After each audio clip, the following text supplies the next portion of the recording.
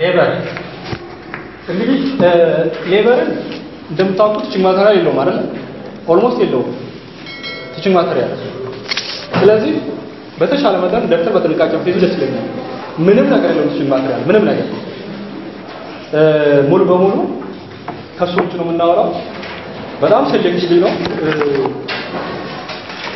ከዛ በተጨማሪ ደግሞ ሚስሌኒየስ ላይ እሱ ከሄደ እዛ ላይ አንጋፋ ነው የሚሆነው ብቻውን ነው የሚለውና ቼዝ ምናምን እሱ ጋር የሚመጣው። ስለዚህ ተርሚኔሽን አካባቢ ያሉትን ስለ ስኮፕ ስናወራ እሱን አካባቢ በደንብ አዳምጡ።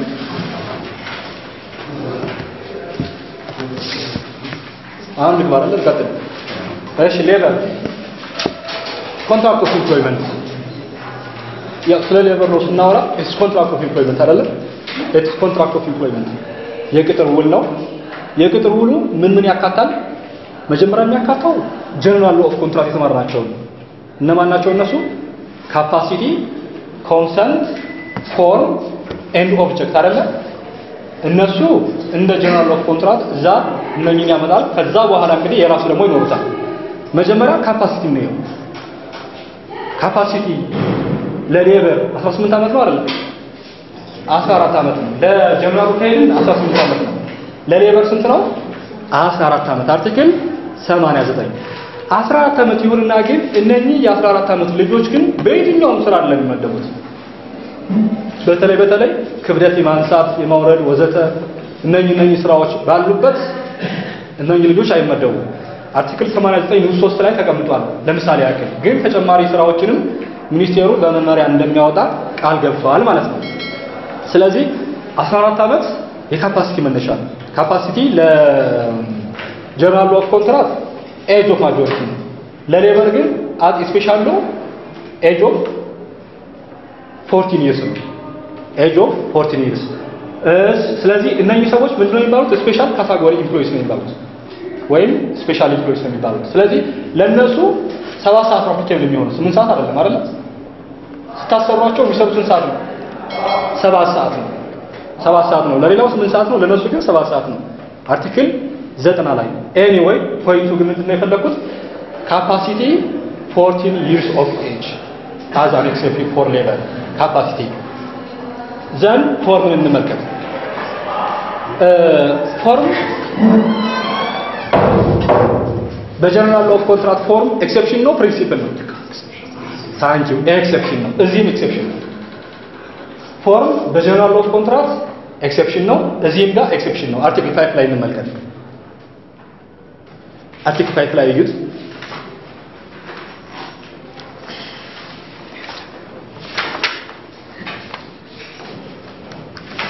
ፋይቭ ምን ይላል?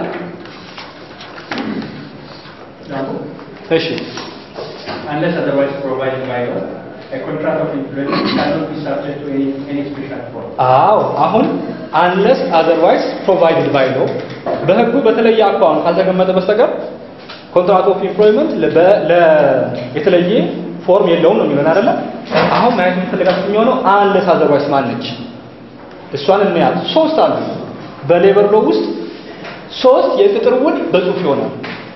አንደኛው ኮንትራክት ኦፍ ፕሮቤሽን ኮንትራክት ኦፍ ፕሮቤሽን የአመክሮ ጊዜ ይባላል አይደል? 45 ቀን። አርቲክል 11 ንዑስ 3 11 ንዑስ 3 ኮንትራክት ኦፍ ፕሮቤሽን ዘን ኮንትራክት ኦፍ ተርሚኔሽን ባይ አግሪመንት 25 ኮንትራክት ኦፍ ተርሚኔሽን ባይ አግሪመንት ፓርቲዎች በስምምነት የቅጥር ውልን የሚያቋርጡ ከሆነ በጽሁፍ ካልሆነ ተፈጻሚ አይደለም ይላል። በጽሁፍ መሆን አለበት። እንግዲህ ማቋረጥ ቅጥር ነው ወይ ምን ጥያቄ ይነሳል አይደል? ቅጥር ነው። ለምን?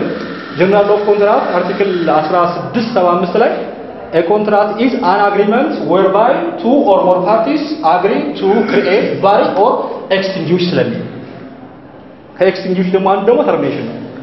ስለዚህ ኮንትራክት ኦፍ ተርሚኔሽን ባይ አግሪመንት ኢን ራይቲንግ መሆን አለበት አርቲክል 25 ዘን ኮንትራክት ኦፍ አፓረንቲስ 48 ንዑስ 3 አርቲክል 48 ንዑስ 3 ሶስቱ ናቸው unless otherwise provided by law የተባሉት። ከዚህ ውጪ ግን እነሱ ካልፈለጉ በስተቀር በጽሁፍ አይሆንም። በምን ነው የሚሆነው? በቃል ነው የሚሆነው። ስለዚህ ኮንትራክት ኦፍ ፕሮቤሽን የአመክሮ ጊዜ 45 ቀን ነው። 45ቱ ቀን ራሱ ኮንሰኪዩቲቭ ነው። working days አይደለም consecutive days ነው ቅዳሜና እሁድ ይሄ ለምን ሆነ to ensure job security አይደለም ምክንያቱም working days ከሆነ የረዝማል ጊዜው ከረዘመ ደግሞ ኤምፕሎየሩ አቴኒካይም የማባረር መብት ስላለው በአመክሮ ጊዜ ያለን ሰራተኛ የሰራተኛውን የሥራ ዋስትና የላላ ይሆናል ማለት ነው ስለዚህ anyway consecutive 45 ቀን ነው ይህ በጽሁፍ ነው መሆን ያለበት በጽሁፍ ካልሆነ ምን ይሆናል ለፕሮቤሽን ሳይሆን ከፕሮቤሽን ባሻገር ላለው ቅጥር እንደተቀጠረ ይቆጠራል ማለት ነው contract of probation contract of termination by agreement and contract of appearance ስለ ፎርም ካወራን ይሄ ነው ዘን ማነው አርቲክል 6 ላይ እና 7 በጽሁፍ ከሆነ ይልና የሚዘረዘሩ ነገሮች አሉ 6 ላይ ኔም አድሬስ ምናምን ነገሮች አሉ በጽሁፍ ሲሆን እነኚህ ይካተታሉ ይላል 7 ላይ ደግሞ በአርቲክል 4 ንዑስ 3 ላይ የተቀመጡ ነገሮችም ይካተታሉ ይላል አርቲክል 4 ንዑስ 3 ላይ ለምሳሌ የሥራ ቦታ ደሞዝ ለተወሰነ ጊዜ ወይ ላልተወሰነ ጊዜ መሆን የሚገልጽ ነው አርቲክል 3 አርቲክል 4 ንዑስ 3 ላይ አሁን ኮንትራቱ ሲረቀቅ ደሞዝ ባይገለጽ ምንድነው የሚሆነው ኢንቫሊድ ነው ቫሊድ ነው ደሞዝ ባይገለጽ ቅጥር ተፈጽሟል ደሞዝ አልተገለጸም ደሞዝ ካልተገለጸ ምን ይሆናል ማለት ነው ኢንቫሊድ አይሆንም ተፈጻሚ ይሆናል ምናልባት ውዝግብ ከተነሳ ወደ ሲቪል ኮድ ነው የሚሄደው ሲቪል ኮድ በነገራችን ላይ አልሻረውም ይሄግ ሌበር ሎ ሲቪል ኮድ አልሻረው ሲቪል ኮድ ላይ ስለ ኢምፕሎይመንት የሚያወራ ፓርት አለ አይደል አርቲክል 25 12 ጀምራችሁ ማለት ነው አርቲክል 25 12 ጀምሮ ያለው የኢምፕሎይመንት ውል በዚህ ህግ አልተሻረም በዚህ ህግ የተሸፈነውን በሙሉ አፕሊኬብል እናደርጋለን በዚህ ህግ ያልተሸፈነ ካለ ግን እዛ ሄደን ሪፈር ብናደርግ የሚከለክል ነገር የለም አርቲክል 190 ማለት ይችላል ሌበር ስለዚህ ስለ ደሞዝ ጉዳይ ምንም አይልም ሲቪል ኮዱ ግን የሆነ ነገር ያስቀምጣል ደሞዙ ካልተወሰነ ወይም በሁለቱ ስምምነት ካልተገለጸ እና ሁለቱ ካልተስማሙ ምንድነው የሚሆነው ለዛ ስራ ሌሎች ሰዎች ሲሰሩ ምን ያህል እንደሚከፈላቸው ካወቅን በኋላ ያ ክፍያ እንዲከፈለው ይደረጋል ነው ሲቪል ኮድና ያንንም አፕሊኬት ማድረግ እንችላለን ኤኒዌይ ደሞዙ የሥራ ቦታ ወዘተ አለመገለጹ ለቫሊዲቲ ሪኳየርመንት አይደለም ግን እንደ ፎርም ግን የቅጥር ውል በጽሁፍ ከሆነ እነኚህ ሊገለጹ ይገባል ይላል ስለ ፎርም ይሄን ነው መያዝ ያለበት ሌላ ነገር የለውም በተለይ ትልቁ ግን unless otherwise provided by ይችላል በለንጋው ዘን ምን ቀረ ኦብጀክት ነው አይደል የጀነራል ሎው ያያያለው የጀነራል ሎው ኮንትራክት ዘን ኦብጀክት አርቲክል 4 2 እና 4 ላይ ተቀምጧል ምንም የተለየ ነገር የለውም ዞሮ sufficiently defined መሆን አለበት ክሊር መሆን አለበት as to terms of the contract ሁለቱም ፓርቲዎች ግልጽ ሊሆንላቸው ይገባል ነው የተለየ ነገር የለውም አርቲክል 4 ንዑስ 2 አርቲክል 4 ንዑስ 4 ላይ ደግሞ the object of the contract must be lawful and moral ያው ቅጥሩ ለአንሎፉል ቲንግ ልትቀጥረው አይገባም ነው ሰው ግደል ይብላ ተጠራው ነው ስለዚህ must be lawful and moral እዚህ ጋር ምንም የተለየ ነገር የለውም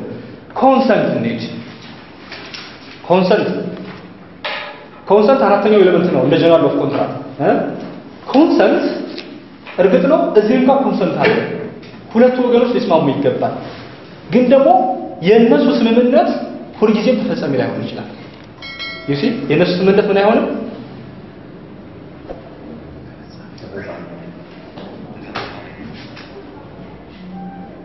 ስንት ነው ቁጥሩ 200 300 አሎ 304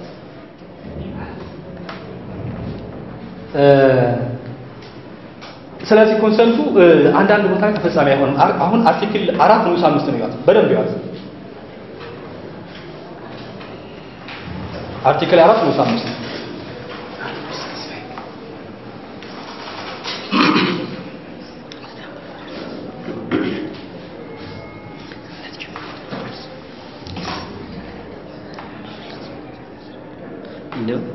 ቢሆን ደስ ይላል The contract of employment shall not lay down less favorable conditions for the employee than those provided for by law.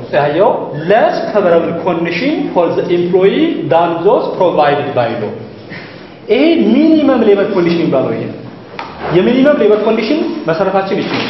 ሚኒመም ሌበር ኮንዲሽን የዚህ ትልቁ ፕሪንሲፕል ኦፍ ሚት ኦር ኤክሲድ ሩል ይባላል።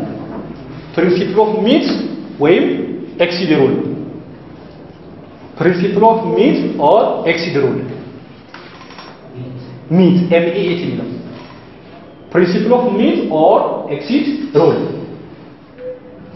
ምን ማለት ነው ብትችል ህጉ ከሚያስቀምጠው በላይ ሂጅ ብትችል ካልቻልክ ግን ህጉ ያለውን አስቀምጥ ህጉ ከሚያስቀምጠው በታች አትወረድ ግልጽ ነው አይደል ብትችል ህጉ ከሚያስቀምጠው በላይ ለሰራተኛ አድርግለት ካልቻልክ ህጉ የሚለው አድርግ ህጉ ከሚለው በታች መውረድ አትችልም ሚኒመም ሌበር ኮንዲሽን ይባላል ወይም ሚት ኦር ኤክሲድ ሩል ይህ ምን ማለት ነው ለምሳሌ አኑዋል ሊቭ ስንት ነው መጀመሪያ አንድ አመት ላገለገለ ስንት ነው በሌበር 14 አይደለ አሁን ሰራተኛን ከወደድከው ወይ በደንብ እንዲሰራልህ ከፈለክ ስንት ማድረግ አለብህ 20 ቀን 30 ቀን ትችላለህ ዩሲ 20 ቀን 30 ቀን ትችላለህ ግን 12 ቀን ማድረግ ይቻላል አይቻልም ሆኖም ስራ ያጣ አንድ ሰራተኛ አይ በቃ 10 ቀን የአኑዋል ሊቭ ይበቃኛል ወይ ኢቭን አልፈልግም የአኑዋል ሊቭ ግድ የለም እኔ ስራ ወዳድ ነኝ የአኑዋል ሊቭ አልፈልግም ብሎ ቅጥር ቢፈጽም ተገቢ ነው አይደለም ስለዚህ ኮንሰንት እዚህ ላይ የሱ ኮንሰንት አልተጠበቀም ማለት ነው ኤክሰፕሽን ነው ሚኒመም ሌበር ኮንዲሽን ኢዝ an exception to consent in the general law of contract ማለት ነው ሐሳብ ይገፋፋል አይደል አኑዋል ሊቭን ቀንሼ ከዛሬ ወይም 8 ሰዓት ነው በቀን አንድ ሰራተኛ መስራት ያለበት ግን 10 ሰዓት ነው ይሰራለው ብልስ ይቻላል አይቻልም እነኚህ ሚኒመም ሌበር ኮንዲሽንስ ናቸው ስለዚህ ሚት ኦር ኤክሲድ ሩል ማለት ነው ብትችል ህጉ የሚለውን ብለት ከዛ በላይ ሄድ ካልቻልክ ግን ከህጉ ፓራሌል መጓዝ አለብህ ከዛ በላይ ማነስ የለብህም ነው እሺ አሁን አንድ ጥያቄ ጠይቃችሁ አንድ ሰራተኛ እየሰራ ታመመ ወይም ደግሞ የሥራ አደጋ ደረሰበት አደጋው ኢትዮጵያ ውስጥ መታከም አይቻልም ሰውየው ምን ያደርግ ቀጣሪ ውጭ ሀገር ሄድ ይሰደው እሺ ሚኒመም ሌበር ኮንዲሽን ገብቷችኋል አሁን የወራችሁ ወይ ሚት ኦር ኤክሲድ ሩል ልብ በሉ ሚት ኦር ኤክሲድ ሩል እሺ አሁን ውጭ ሀገር ሄድ አይሄድ ለምን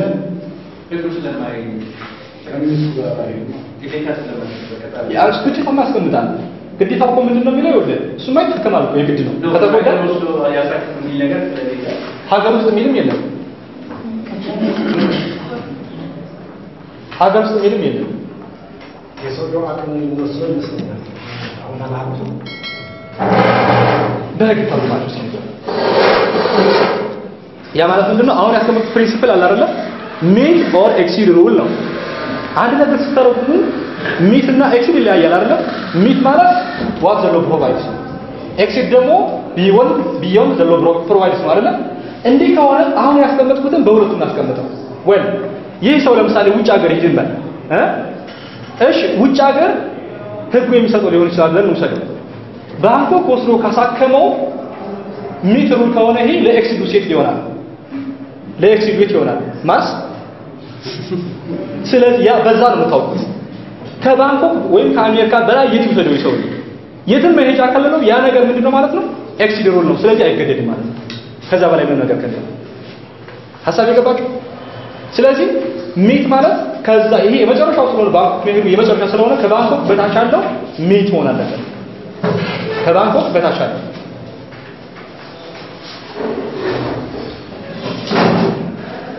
ባይዘው ሰበረ ወስኖበታል ግን የለበትም እንዴ ምክንያቱም ኤክሲድ ሩል የሚወጣሳል አሁን ባንኮክ ወስዳ ሳክም እንደ ህግ ካለው ማለት ነው ከባንኮክ በላይ ኤክሲድ ሩል የሚያሟላ ማምጣት አለበት በሌላ አባባል ሩል ኦፍ ሚት አለች አይደል የመጀመሪያው ፍሬስ ቃል ባንኮክ ማሳከሙ ሩል ኦፍ ሚት ከሆነች ከባንኮክ በላይ ሩል ኦፍ ኤክሲድ ሊያሟላ የሚችል አኪበት ነው ይገባል እንዴት እንደምትተረጎሙታችኋል ሚት ኦር ኤክሲድ ሩል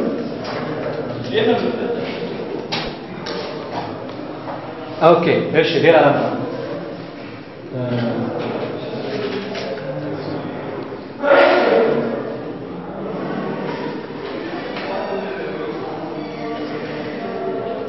አመትራፍን አየን ወርኪንግ አወር እሺ ወርኪንግ አወር ቅድም አፍታ አይደለ ኦኬ እሺ በቀን 8 ሰዓት መስራት አለብን አይደለ እሺ በቀን 6 ሰዓት ቢቀጥመኝ አንድ ሰው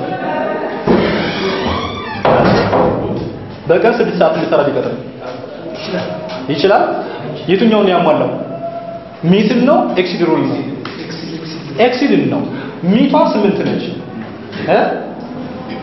7 6 5 4 ሰዓት ግን ለሰራተኛው ወረፍ ጥቅም ነው አይደለ ስለዚህ ኤክሲድ ያሟላ ማለት ነው አሁን እዚህ ላይ ኤክሲዱ ከ8 በታች ያለ በሙሉ ኤክሲድ ሩል ነው ኤክሲድ ሩል ነው በህክምና ደረጃ ግን የሀገር ውስጥና የሀገር ውጭ ሁለት ህክምና ነው ያለው የሀገር ውስጥ ከሆነ ሚት ይሆናል የሀገር ውጭ ደግሞ ኤክሲድ ይሆናል ከሀገር ውጭ በላይ ቢኖር ኑሮ የሀገር ውጭ ደግሞ ሚት ይሆን ነበር ማለት ነው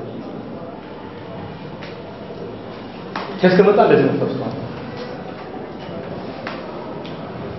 ስለዚህ ሚኒመም ሌበር ኮንዲሽንስ አርቲክል 4.5 ላይ ያለው ምንድነው ኤክሰፕሽን ቱ ኮንሰንት ነው ማለት ነው ኮንሰንት ነው ማለት ነው ገብቷችኋል ለፈው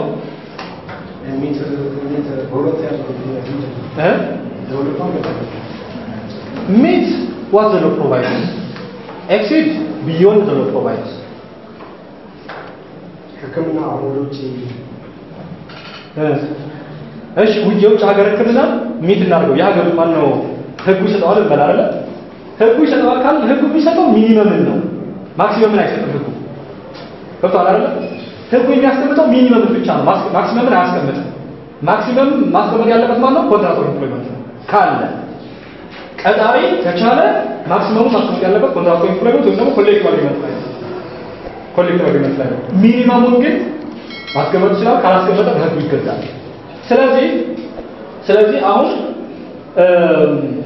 ከሀገር ውስጥ ህክምና ያነሰ ምናምን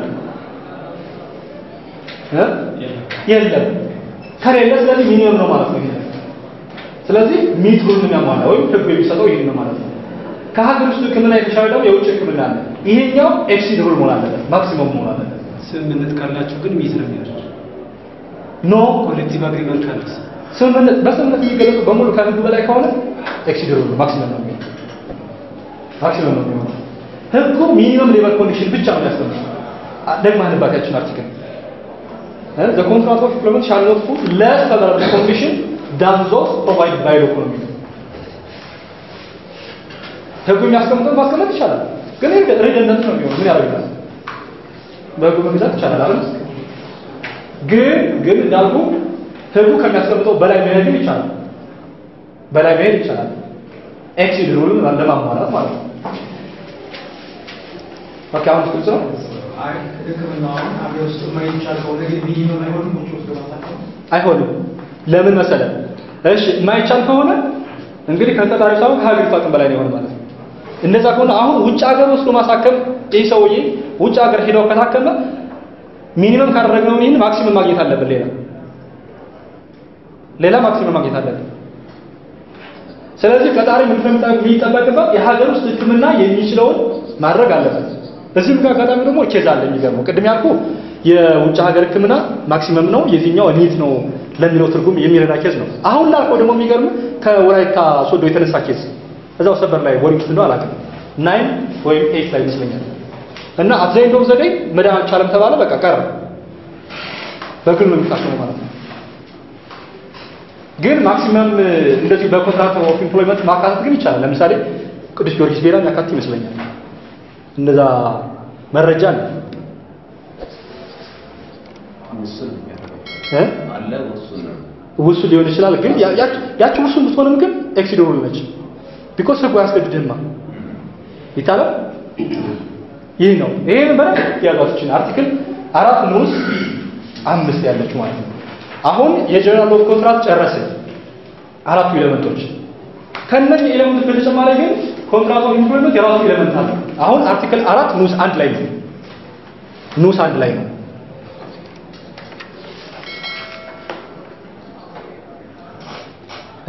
ይቅርታ በመት ታነሳ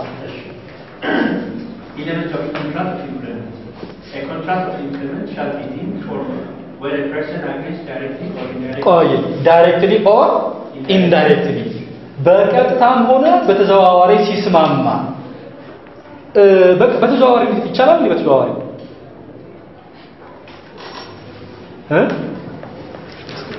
አዎ ይቻላል ልክ ነው ለምሳሌ ኢትዮ ጆብስ አሁን ምንድነው የሚያደርገው ኢንተርቪው ምናምን ሁሉ ነገር ጨርሶ ነው ለነዋል ያበራ ለነናም ይልክላቸው አይደል አሁን ቀጣሪ በዚህ ጊዜ አያውቅም ሁሉ ነገር ጨርሶ ይመጡ ከማን ነው ከኤጀንሲው ጋር እና ስራ የስራና ሰራተኛ አገናኝ ኤጀንሲ የሚባሉት ሰዎች የሚያደርጉት ለማካተት ነው ዳይሬክትሊ ኦር ኢንዳይሬክትሊ ያለ ዳይሬክትሊ ሰውየው ቀጣሪ ነው ኢንዳይሬክትሊ ደግሞ እነሱ ነው ከዚህ ላይ ግን እንዳይማታባችሁ ምዳቅሰው አውትሶርሲንግ ኤጀንሲ አውትሶርሲንግ እዚህ ጋር ነው ይካተታል አይካተትም ወይም በሌላ አባባል ለምሳሌ አዲስ አበባ ዩኒቨርሲቲ ጀመረ መሰለኝ አሁን በሩን በኤጀንሲዎች ማስጠበቅ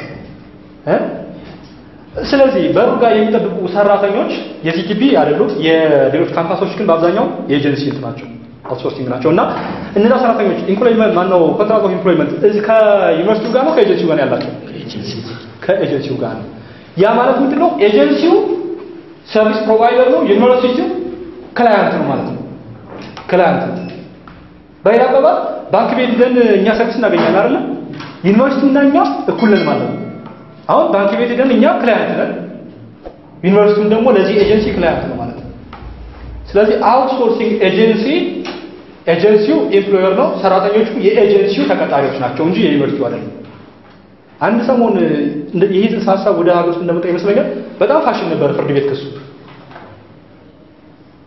ግን ዩኒቨርሲቲ አግባው ኤኒዌይ ስለዚህ ኢንዳይሬክትሊ ስላችሁ አውትሶርሲንግ ኤጀንሲ ያካትታል ማለት ነው በቀጥታ ቅጥር መልምለው ምን ብለው በውክልና ፈጽሞ የሚልኳል እኔ አስታውሳለሁ የዋላ ቢራ ሰራተኞች በኢትዮ ጆብስ ሲቀጠሩ አውቃለሁ ኢትዮ ጆብስ ኢንዳይሬክትሊ ለፈው ይታለ በሽ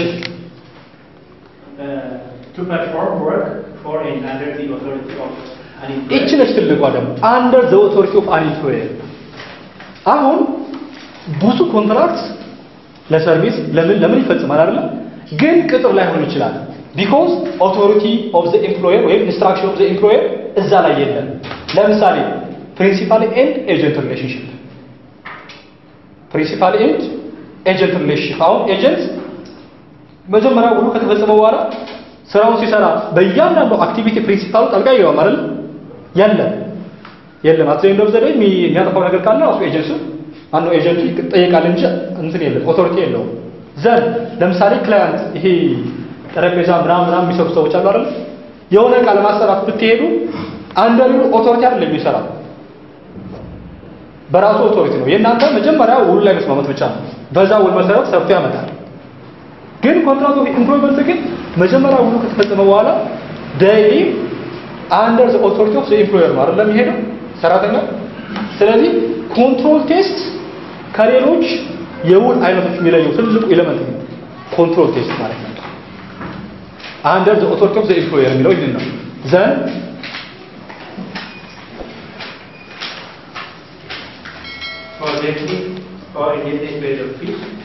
for definite and indefinite period እንግዲህ ይሄ ምን ማለት ነው በሌበር ሎ ከሆነ ኮንትራክት ፐርማነንት ቴምፖራሪ ፒስ ወርክ ይሆናል ሶስት ነው ፐርማነንት ቴምፖራሪ ፒስ ወርክ ይሆናል በሲቪል ሰርቪስ ግን ፐርማነንት ነው አይደል ፐርማነንት ነው ቴምፖራሪ ለሲቪል ሰርቪስ ነው እዚህ ላይ ግን ፐርማነንት ቴምፖራሪ ወይ ፒስ ወርክ ማለት ለምሳሌ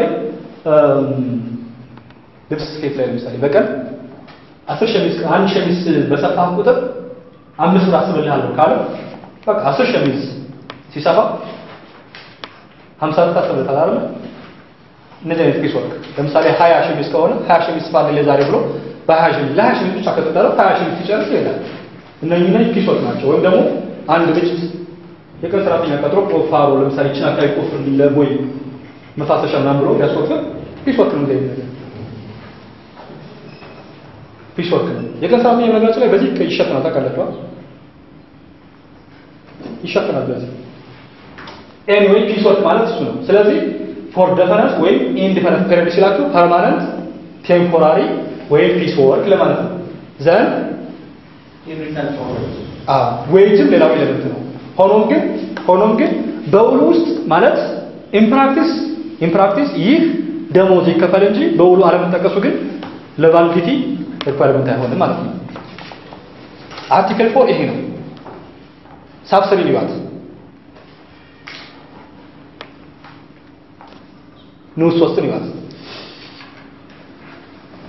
A contract of employment shall specify the type of employment, place of work, the rate of wage, method of calculation thereof, manner and interval of payment, and duration of the contract. አው እነኚህ አሁን ያልካቸው በሙሉ ውሉ ላይ ሊጠቀሱ ይገባል ግን ባይቀመጡ ችግር የለም በቃ መቀመጣቸው ለኢቪደንስ ያለ ቫልዩ ነው ማለት ነው ባይቀመጡ ግን በምስክር በምን ከተገኙ በቂ ነው አርቲክል 8 ላይ ያስቀምጧል ይሄን ነገር አርቲክል 8 የነኚህ ጉዳዮች የነኚህ ነገሮች አለመሟላት ኢፌክት እንደሌለው ማለት ነው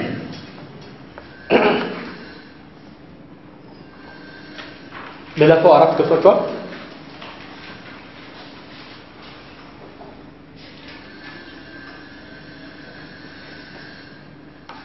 ይታላል ስሪ አሁን ወሳኝ ፓርት ደግሞ ስሪ አርቲክል 3 ስኮፕ ኦፍ አፕሊኬሽን አሁን ኤክሰፕሽን ነው ደግሞ የዚህ ኤክሰፕሽን ነው አርቲክል 3 በነገራችን ላይ ለምን ስኮፕ ኦፍ አፕሊኬሽኑ ምንድነው ኮንትራክት ኦፍ ኤምፕሎይመንት ላላቸው ሰዎች ሌበር አፕሊኬብል ይሆናል ነው አይደለ ሆኖም ግን ኮንትራክት ኦፍ ኤምፕሎይመንት እያላቸው ሌበርም የማይጠቀሙ ሰዎች አሉ ወይ ይሄንን ህግ ተፈጻሚ የማያረጉ ሰዎች ወይ የቅጥር ግንኙነት አለ ነው ወሳኙ ፓርት ሳብት ነው እንመለከት ሳብት እናነባው This proclamation shall not be applicable to the following employment relation arising out of a contract of employment.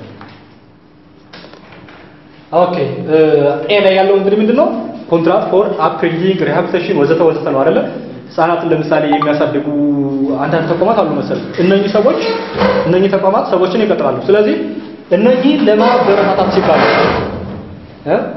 ህፃናትን የሚያሳድጉ እስኪ ንገሩ ለምሳሌ ብዙ ተቋማት አሉ አይደል ምን ሰማቸው ነሙዳይ ምናምን አሉ መሰለኝ አሁን እነሱ ጋር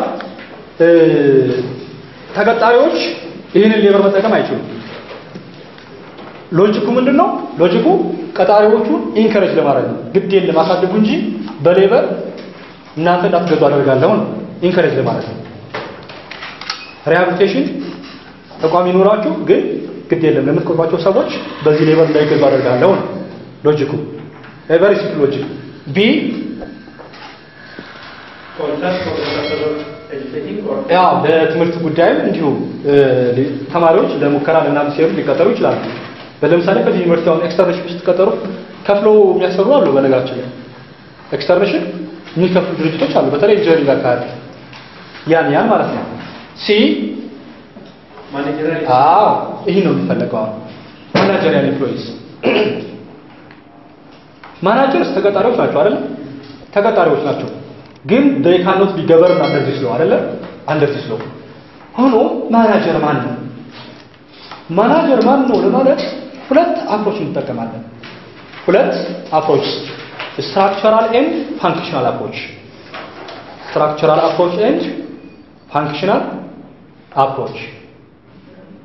አዋጅ ቁጥር 6475 በደርግ ጊዜ የነበረው ማለት ነው structural approach ይከተል ነበር አዋጅ ቁጥር 6475 structural approach ይከተል ነበር አዋጅ ቁጥር 4293 ነው 95 የበሽግግር መንግስት የነበረውና ያሁን የሚከተለው ደግሞ ምንድነው functional approach ነው አዋጅ ቁጥር 4295 እና አሁን ያለው 85 ነው ስለዚህ 93 በፈረንጆቹ ነበር ማለት ነው ስለዚህ 4285 ወይ 93 እና ያሁኑ ፋንክሽናል አፕሮች ይከተላል ስትራክቸራል አፕሮች እንዴት ነው ማናጀሩ ጀነራል ማናጀር አለ ዲፒዩቲ ማናጀር አለ እና ለነኚህ ሰዎች ተጠሪ የሆነ ሁሉ ማናጀር ስትራክቸራል ማለት ጀነራል ማናጀር አለ አይደል ወይ የሱ ምክትሎች አሉ እንደገና ለሱም ለምክትሎቹም ተጠሪ የሆኑ አካላት ደግሞ ይኖራሉ እነኚህ በሙሉ ምንድናቸው ማለት ማናጀርስ ናቸው ስለዚህ ማናጀርስ ስለሆኑ they cannot be governed under this law ማለት ነው ይሄ ትንሽ ሎጂካሊ የሚመስለው በትላልቅ ካምፓኒዎች ነው ለምሳሌ ትላልቅ ካምፓኒ የተለመደው ዋናው ማናጀር አለ ከዳይሬክተር በታች አለ አይደል ከቦርዱ በታች ጀነራል ማናጀር አለ ጀነራል ማናጀሩ ለሱ በቀጥታ ተጠሪ የሚሆኑ ለምሳሌ ፒአር አለ ሌጋል ሰርቪስ አለ ትክክል አይደል ፒአር ሌጋል ሰርቪስ በአብዛኛው ለሱ ተጠሪ ይሆናል ዘንድ ምክትል ማናጀሮች ደግሞ ኦፕሬሽናል ማናጀር ነው አድሚኒስትሬቲቭ ማናጀር ይኖራል በኦፕሬሽናል ማናጀር ውስጥ ደግሞ ሴልስ ማናጀር ነው ፕሮዳክሽን ማናጀር ነው እንደገና በአድሚኒስትሬቲቭ ውስጥ ደግሞ ማን አለ አድሚኒስትሬቲቭ ማናጀሩና ፋይናንስ ሄዱ ደግሞ ይኖራል እነዚህ ሰዎች ሁሉ ማናጀር ናቸው ኤግዛክትሊ ይሄ ብቻ ላይ ሆነ ይችላል ጨምር ይችላል ችግር የለም ኤኒዌይ አሁን በካምፓኒ ደረጃ እነዚህ ናቸው ለምሳሌ ግን እስኪ ወደ አንድ ተራ ካፌ ውስጥ ካፌ ውስጥ ማናጀሯ ማን ነች ወይ ማን ባለቤቱ ነው አይደል ትንሽ የካፌ ነች እሺ አራት አስተናጋጆች አሉ እነኚህ አራት አስተናጋጆች ለማን ነው ተጠሪ የሚሆኑት ለማናጀሩ ስለዚህ በዚህ አባባል እነሱ ማናጀር ናቸው በዚህ ሌቨል አይሸፈኑም ማለት ነው you see the problem for small scale employers አይሆንም ይሄ ስትራክቸር የተለወጠውም ከዛ አንድ ኬዝ ገጥሞ ነበርና በዛ ኬዝ ነው ወደ ፋንክሽናል አፕሮች እንዲመጣ የተደረገው እና ሳይሆን ሎጂካሊ የሚመስለው መቼም ማለት ነው ለትላልቅ ካምፓኒዎች ቅድም ያልኳቸው ላይ ጀነራል ማናጀር አለ ለሱ በቃ ተጠሪውን ፒአር እና ሊጋል ሰርቪስ አለ ምክትሎቹ ደግሞ ለዲዩቲ ማናጀር አድሚኒስትሬቲቭ እና ኦፕሬሽናል አለ ለኦፕሬሽናል ተጠሪ የሆኑ ማናጀሮች ደግሞ እነማን አሉ ሴልስ ኤንድ ፕሮዳክሽን ማናጀሮች አሉ ለዛኛው ደግሞ ፋይናንስ ሄዱና አድሚኒስትሬቲቭ ማናጀር ይኖራል ማለት ነው ያው እንደ ድርጅቱ አቅም ይሰፋልም ይጠባል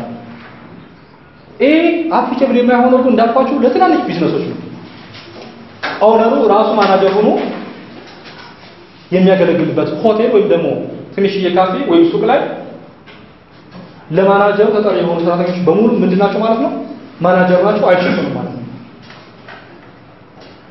ችግሩ ግልጽ ነው ይህ ስትራክቸር አላቸው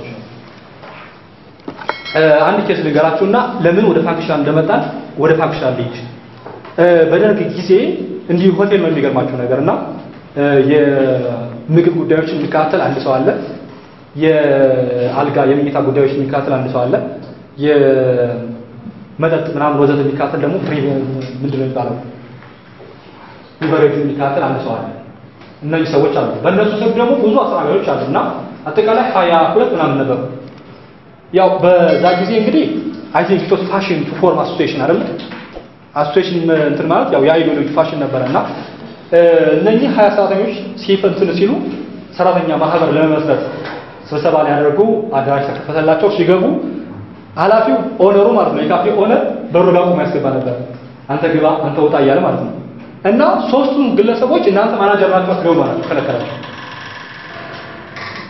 የምግብ ጉዳይ የመኝታና የመጠጥ ጉዳይ የሚካተሉ ሰዎች ማለት ነው ፍርድ ቤት ሄዱ ሲካሰሱ አትዘይዶ ዘዴ ፍርድ ቤት ጨነቀውና እስኪ የሥራ መዘርዝሩን አምጣ ተባለ የሥራ መዘርዝሩ ሲመጣ እነዚህ ሰዎች ቸክ ያደርጋሉ በቃ ያለውን የሌለውን ያሳውቃሉ ኖ ሞር አይ እንዲህ ከሆነማ ማናጀር አለ ሰራተኞች ናቸው ብሎ ፍርድ ቤት ፈረደላቸው ማለት ነው ከዛ በኋላ ስትራክቸራል አፕሮች ዲፌክት እንዳለው ስለታወቀ ወደ ፋንክሽናል አፕሮች መጣ ማለት ነው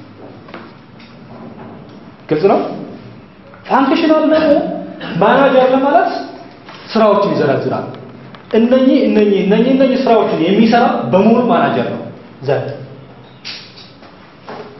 ግልጽ ነው አይደል እነኚህ ስራዎች የሚሰራ በሙሉ ማናጀር ነው ማን ነው ይሄ ፋንክሽናል አፕሮች ለምሳሌ to lay down and execute company policies ሊሆን ይችላል ወይም to hire መቅጠር ማባረር ማገድ ሰራተኛ ማለት ነው ማዛወር ወዘተ የዲሲፕሊን እርምጃ መውሰድ እነኚህ በሙሉ ወይ ለማናጀሩ ወይ ለቀጣሪ የዲሲፕሊን እርምጃ እንዲወስድ የውሳኔ ሐሳብ ማቅረብ እነኚህ የሚሰሩ በሙሉ ማናጀሮች ናቸው በይሄ አሁን ሶስት ተመልከቱ ሲተመልከቱ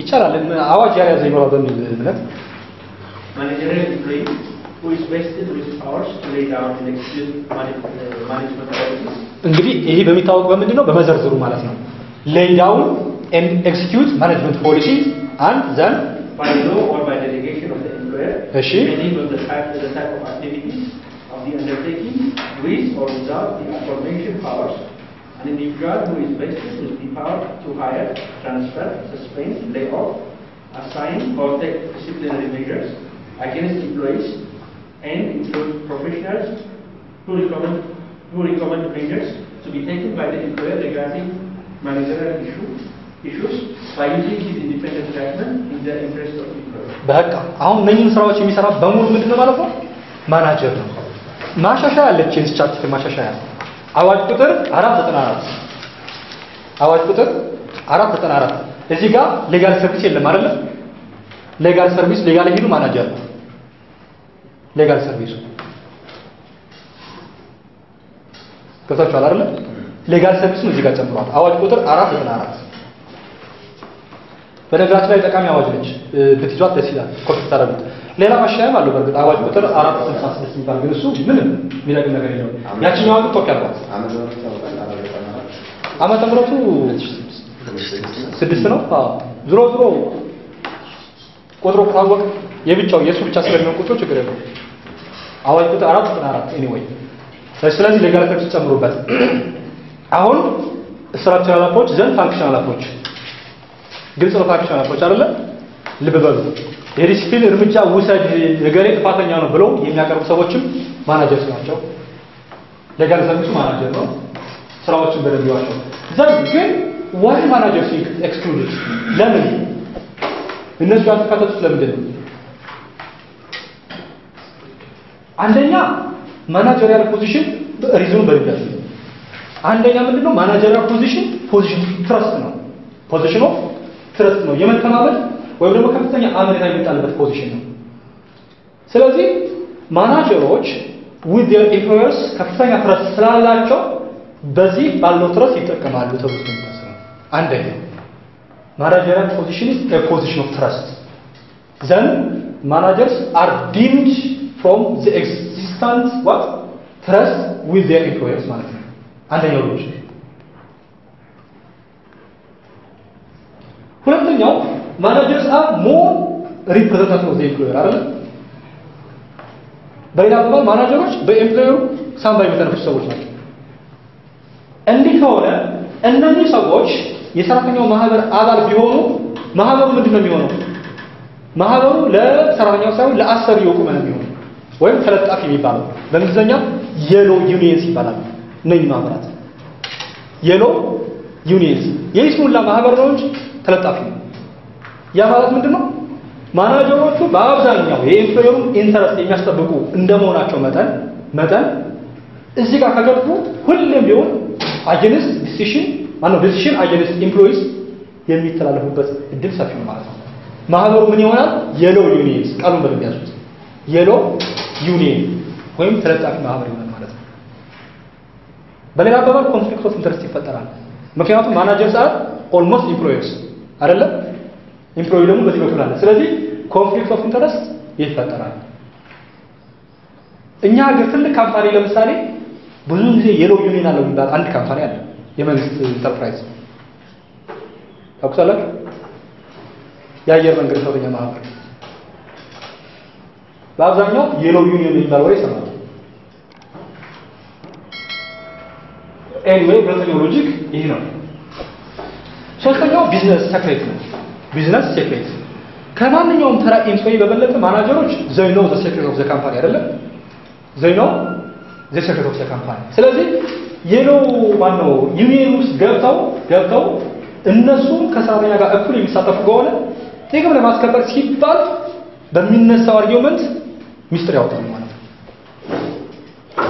ያ ሚስጥር ሰራተኛ እጅ ላይ ከገባ outside of the company ይወጣል ማለት ነው ስለዚህ ሴክሬት ሊኪንግ ለመከላከል ሊኪንግ ኦፍ ሴክሬት እንዳይኖር እነዚህ ሰዎች በዚህ ህግ እንዲገዙና የሰራተኛ ማህበር አባል ሊሆኑ አይፈለግም ማለት ነው አራተኛው ሎጂክ ምንድነው? ማናጀርስ they are white collars አይደለ? white collars ማናጀር በአብዛኛው ጥሩ አቅም ያላቸው በኳሊፊኬሽን በስኪል ከፍተኛ ሰዎች ናቸው በአብዛኛው አይደል? ስለዚህ white collars ናቸው። they have high bargaining power they are not weaker party ኤምፕሎይ እኮ ደካማ ስለሆነ ህጉ በአንተ ቦታ ሆኜ እኔ ባርጌን አድርግልህ ልከራከርልህ ብሎ ነው ህግ አውጪ because በተለይ እንደኛ ሀገር ደግሞ የሌበር ቺፕ በሆነበት ሀገር ደግሞ ዊከስት ነው እንትን ኤምፕሎይ አይደለ? እነኚህ ሰዎች ግን ሃይ ባርጌኒንግ ፓወር አላቸው ዋይት ኮላርስ ናቸው even they can hire lawyers አይደለ? even they can hire ግጭት ይፈጠራል። ስለዚህ እነኚህ ሰዎች ለደካሞቹ ወገኖች ለወጣው ህግ እንዲሸፍኑ ማድረግ unfair ነው because they have better bargaining power they have better payment በዚህ ምክንያት ማለት ነው እኛ አፍሪካዎች ይነሳሉ ማናጀርስ ለምን አይሸፈኑም ለሚለው ጥያቄ ማለት ነው። ስለዚህ ማናጀሮች በዚህ ህግ አይሸፈኑም ካለን የትኛው ህግ ነው እነሱ የሚገዛቸው ነው? አንደኛው ህግ ምንድነው? contract of employment entered into with their employers ነው። አንደኛው ምንድነው? ከቀጣሪዎቻቸው ጋር የገቡት ውል ነው የሚገዛቸው አንደኛው። ሁለተኛው ያውል ከሌለስ ወይም ደግሞ ያውል ቢኖርም ክፍተት ቢኖርስ ሲቪል ኮዱ ቅድም ያልኳችሁ ሲቪል ኮዱ አርቲክል 25 12 ጀምሮ ያለው በሙሉ ማለት ነው። በነገራችን ላይ ያ ህግ እንዲስታዩት የተሻለ ይባላል አይደል? በጣም አፕሊኬብል ነው። ለምን ቢባል ወይ በሌበር ወይ በሲቪል ሰርቪስ የማይሸፈን ካገኛችሁ ወደዛ ነው ማለት ነው። ወይም የተለየ ስፔሻል ሎከር የለም በዛ ህግ ነው የሚሸፈነው ማለት ነው። እስከ ጊዜው ወይም ስፔሻል ሎው እስኪወጣለት። ስለዚህ ማናጀርስ በምን ይገዛሉ? አንድ በኮንትራት ኦፍ ኢምፕሎይመንታቸው፣ ሁለት በሲቪል ኮድ አርቲክል 25 12 ጀምሮ ባለው ማለት ነው። ስለ ማናጀርስ ግልጽ ነው ወይ? ስለ ማናጀርስ አሁን ሲጋጩ ምን ሲሉ ምን ያስፈልጋቸው ሲቪል ኮድ ማየት ከፈለጋችሁ ነው ማለት ለእንትን ተውት ለፈተና አሁን ያልኳችሁ በደንብ ያዙት። ግን ቮሊዩም 7 ላይ በጣም ፈንዳሜንታል ኬዝ አለ። ቮሊዩም 7 ላይ ስለ ማናጀርስ ማለት ነው። ኤኒዌይስ ሲቪል ኮድ ያገለግላል። ለለፋው ያቻል የለም እሺ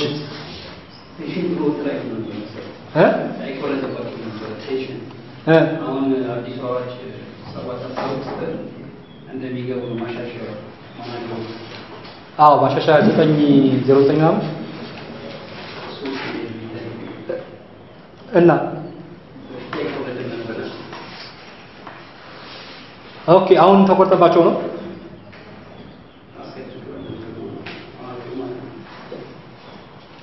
የጡረታ አዋጁ ማናጀሮቹ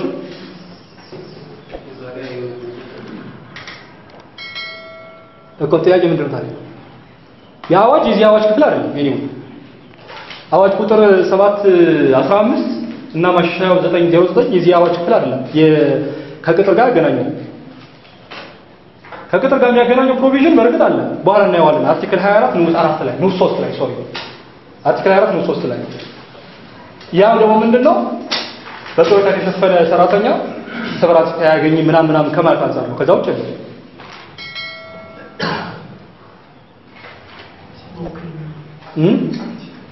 አክቲንግ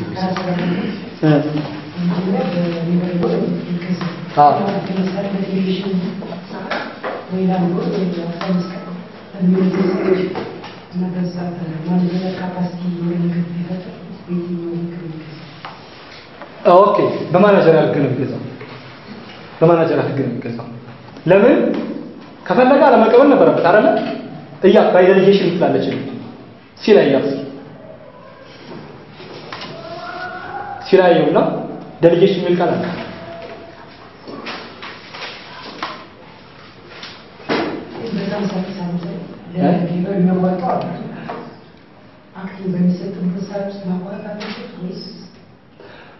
ያቋርጣል።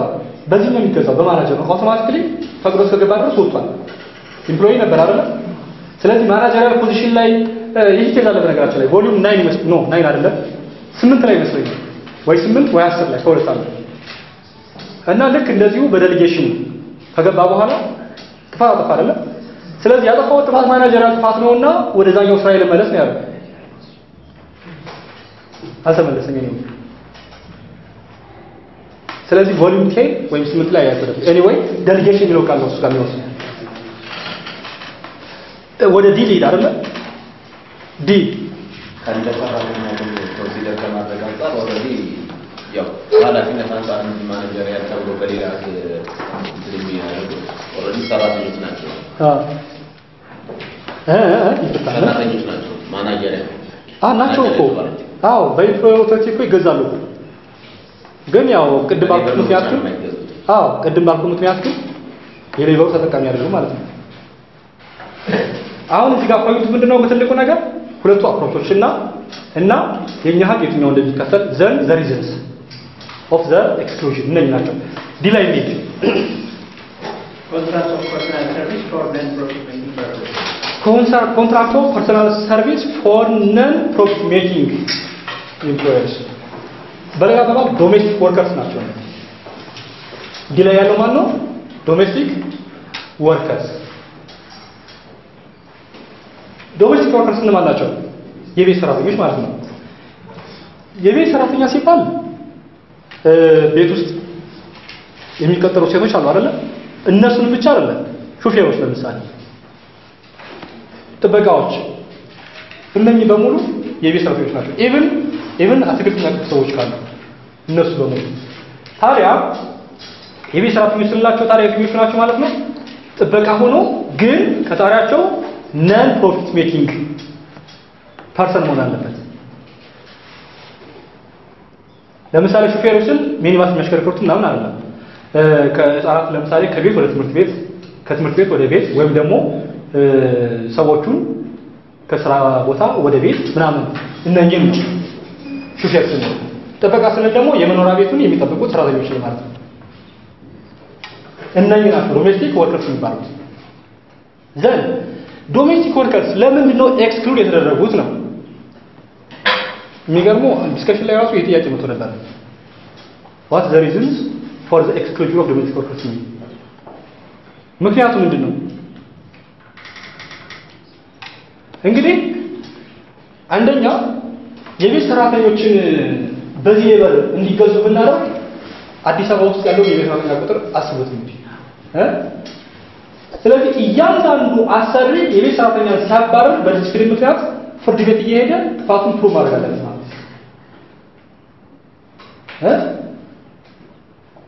unnecessary ኬዝ ይኖራል ማለት ነው ዘን የቤት ሰራተኞች የሚሰሩት ስራ ብዙ ሊሆን ይችላል አይደል በተለይ ደግሞ እንደ አሰሪው ቸርነት ስለዚህ ከ8 ሰዓት በላይ ከሄዱ ኦቨርታይም ይጠይቃሉ ማለት ነው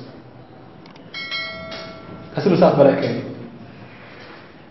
ይህ ደግሞ በሌላ በኩል የሚመጣው ዴንጀር አለ ምንድነው አደጋው ሰዎች ወይም ቀጣሪዎች ሰርቫይቫል ስትራቴጂ የሚባለውን ይጠቀማሉ ማለት ነው ሰርቫይቫል ስትራቴጂ ወይም ኮፒንግ ሜካኒዝም ይባላል ሰርቫይቫል ስትራቴጂ ወይም ኮፒንግ ሜካኒዝም ምን ማለት ነው ሰራተኛ አለመቅጠርና ባላቸው ትርፍ ሰዓት ያ የቤት ሰራተኛ የሚሰራው ስራ መስራት ሰርቫይቫል ስትራቴጂ ይባላል ሰርቫይቫል ስትራቴጂ ይጠቀማሉ ማለት ነው ምን በዚህ ህግ የሚገዙ ከሆነ በዚህ ህግ የሚጣለውን ግዴታ ላለመወጣት ሲሉ they shift to survival strategy ማለት ነው ወይም ኮፒንግ ሜካኒዝም ይባላል ኮፒንግ ሜካኒዝም ወይም ደግሞ survival strategy ምን ማለት ነው ካላቸው የትርፍ ጊዜ ወይም ሌዥር ቀንሰው ያ የቤት ሰራተኛ የሚሰራውን ስራ መስራት ማለት ነው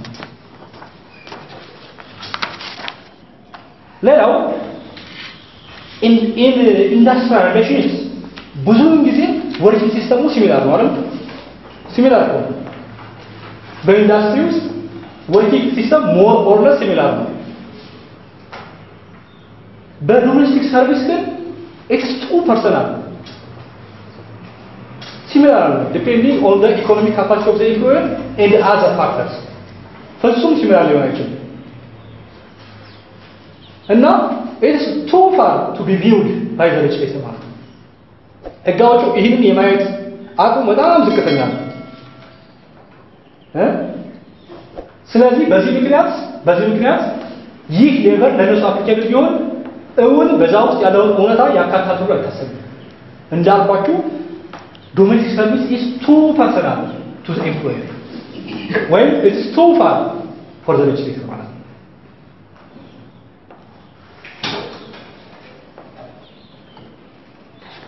ይልቁንስ ሌላ ጥናት ተጠንቶ ደንብ ይወጣል የሚል ነገር አስቀምጦ ነበር፣ ግን እስካሁን ደንብ አልወጣም። እነሱ በተመለከተ ዶሜስቲክ ሰርቪስ ታዲያ አንዳንዴ ግጭት ይፈጠራል። ግጭቱ ምንድነው? ለምሳሌ የቤት ሰራተኞች ተጠራቸው አይደል? እነኚህ የቤት ሰራተኞች ጧት ላይ ይነሳሉ፣ ያጸዳሉ፣ ምን ይላሉ፣ ቁርስ ይሰራሉ። ከዛ ሰዎቹ መግረው ምን ብለው ሌሎች ወደ ስራ ሲሄዱ እነሱንም ወደ ስራ ይወስዳሉ። ለምሳሌ ሽመና ኔክስት ሽመና ስሪ ትሰራለች። ከሽመና ስራ ትቆያለች። እንደገና 6 ሰዓት ላይ ትመለሳለች። ምሳ ምናምን ትሰራለች። ከዛ 8 እስከ 10 እስከ ምናምን ያው ስራ ይሮሽን በማለት ነይ ባላለች ትሄዳለች። ሽመና ትሰራለች። አብዛኛው ደግሞ ዘዴ ተባረረች እቺ ሰራተኛ። እሺ በዚህ ነገር ተሸፈና proportionality መጣች። ጎበዝ ትክክል ነው እኮ ሪልኬዝ ነው እንደቆጣው ነገራችን ላይ ሪልኬዝ ነው። እንዲህ ያለ ጉዳይ ሲገጥማችሁ ምንድነው የምታረጉት? አንደኛው ኮንትራክት ኦፍ ኢምፕሎይመንት ያላችሁ የቅጥር ውሉ ምን ይላል? የቤት ሰራተኛ ወይስ የሽመና ሰራተኛ? የቅጥር ውሉ የቤት ሰራተኛ ይላል አይደለ? ይሄ ብቻ ግን በቂ አይደለም። ወይ የቤት ሰራተኛ ከሆነች የቤት ስራውን በስንት ሰዓት ትሰራለች? አጠቃላይ በስራ የምታሳልፈው 14 ሰዓት ከሆነ ምን ያህል ሰዓት ለሽመና ምን ያህል ሰዓት ደግሞ ለቤት ስራ ታውላለች? ይሄን ታያላችሁ። አዘይዶም ዘዴ የሽመናው ስራ ከበለጠ ምንድነች? ኢምፕሎይ ነች። በዚህ ሌቨል ትዳኛለች ማለት ነው። ግን የቤት ስራው ከበለጠ በግልጽ ከበለጠ በግልጽ ያልኳችሁ በግልጽ ከበለጠ ምን ትሆናለች ማለት ነው? ዶሜስቲክ ወርከር ትሆናለች። ግን አጠራጣሪ ከሆነስ አንዴ ለምሳሌ ሰኞ ቀን 7 ሰዓት ሰርታለች፣ ማክሰኞ 4 ሰዓት ሰርታለች፣ ረቡዕ 10 ሰዓት ሰርታለች። ሲደመር ግልጽ አይደለም፣ ዳውት አለ፣ ጥርጥር አለ። የትኛው ነው ይበልጥ? ዳውት ካለ ተጠቃሚ መሆን ያለበት ማለት ነው the weaker party. Wherever there is doubt, the weaker party shall be beneficial ማለት ነው። ግልጽ ነው አይደል? ዳውት ካለ ማን ይሆናል ማለት ነው ተጠቃሚ? ዊከር ፓርቲ። እሺ እኩል ከሆነስ? እኩልነትም እኮ ዳውት እኮ ነው ነገራችን። ዳውት ማለት እኮ የትኛውን ለመወሰን አልቻልክም አሁን አይደለ? እኩል ከሆነ ለምሳሌ ኤግዛም 8 ሰዓት እዚህም 8 ሰዓት ሆነ፣ የትኛው ትመርጣለህ? ዊከር ፓርቲ በዳውት። ምክንያቱም whenever there is doubt you must interpret the law in favor of the weaker party ስለሚባል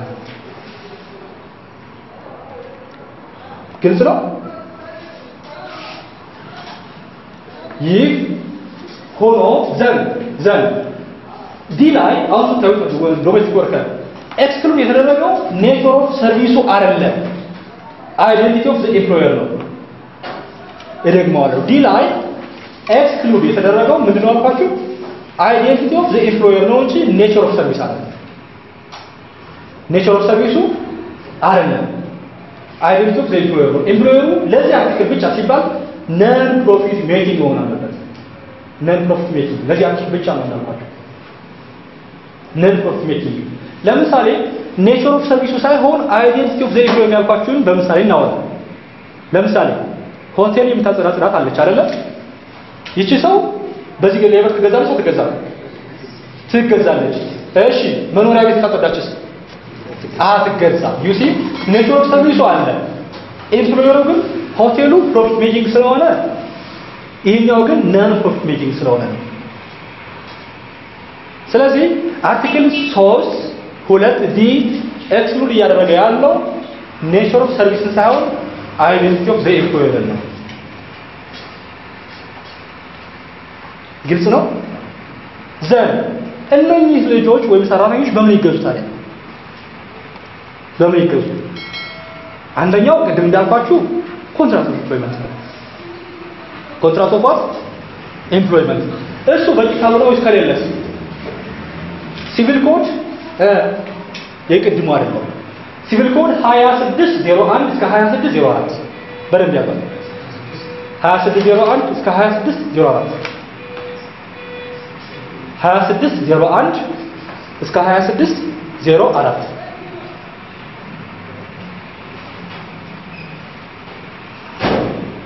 በዚህ ነው የሚዳኙት የቤት ሰራተኞች ለጊዜው ህግ ማለት ደንብ ሲወጣ ማለት ነው። ካውንስል ኦፍ ሚኒስተር ደንብ እንደሚያወጣ ቃል ገብቷል። እስከዛ ድረስ ግን ደንብ ይዳኛሉ ማለት ነው። በሲቪል ኮድ 2601 እስከ 2604 አንድ ኬዝ ልጨምራችሁና ልለፈው ይሄን ዲል ለፋት ወይ ሴትዮ ፈረንሳይ ነው የምትኖረው። ኢትዮጵያዊት ነች በትውልድ መሰለኝ ፈረንሳይ ትኖራለች።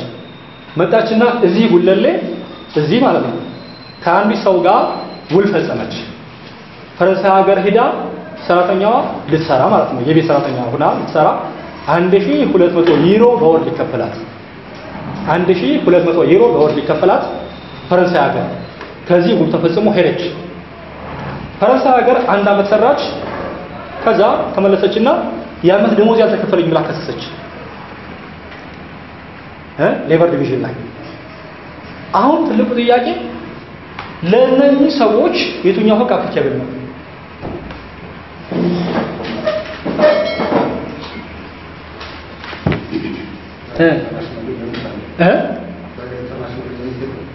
ፐብሊክ ኢንተርናሽናል ነው ፕራይቬት ኢንተርናሽናል ነው።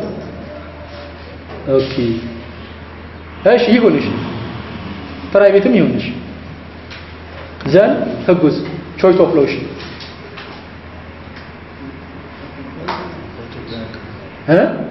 የተዋሉት ሲያል ሁለቱም ኢትዮጵያውያን አዎ። ስለዚህ በዚህ በእኛው ሀገር ህግ ሊዳኙት እሱ በእኛ ሀገር ህግ ነው ጥያቄ የትኛው ሀገር ህግ አይደለም። ኖርማሊ ለጎዳ ኮንፍሊክት አትወስዱት ያን ያህል የሚወስድም አይደለም።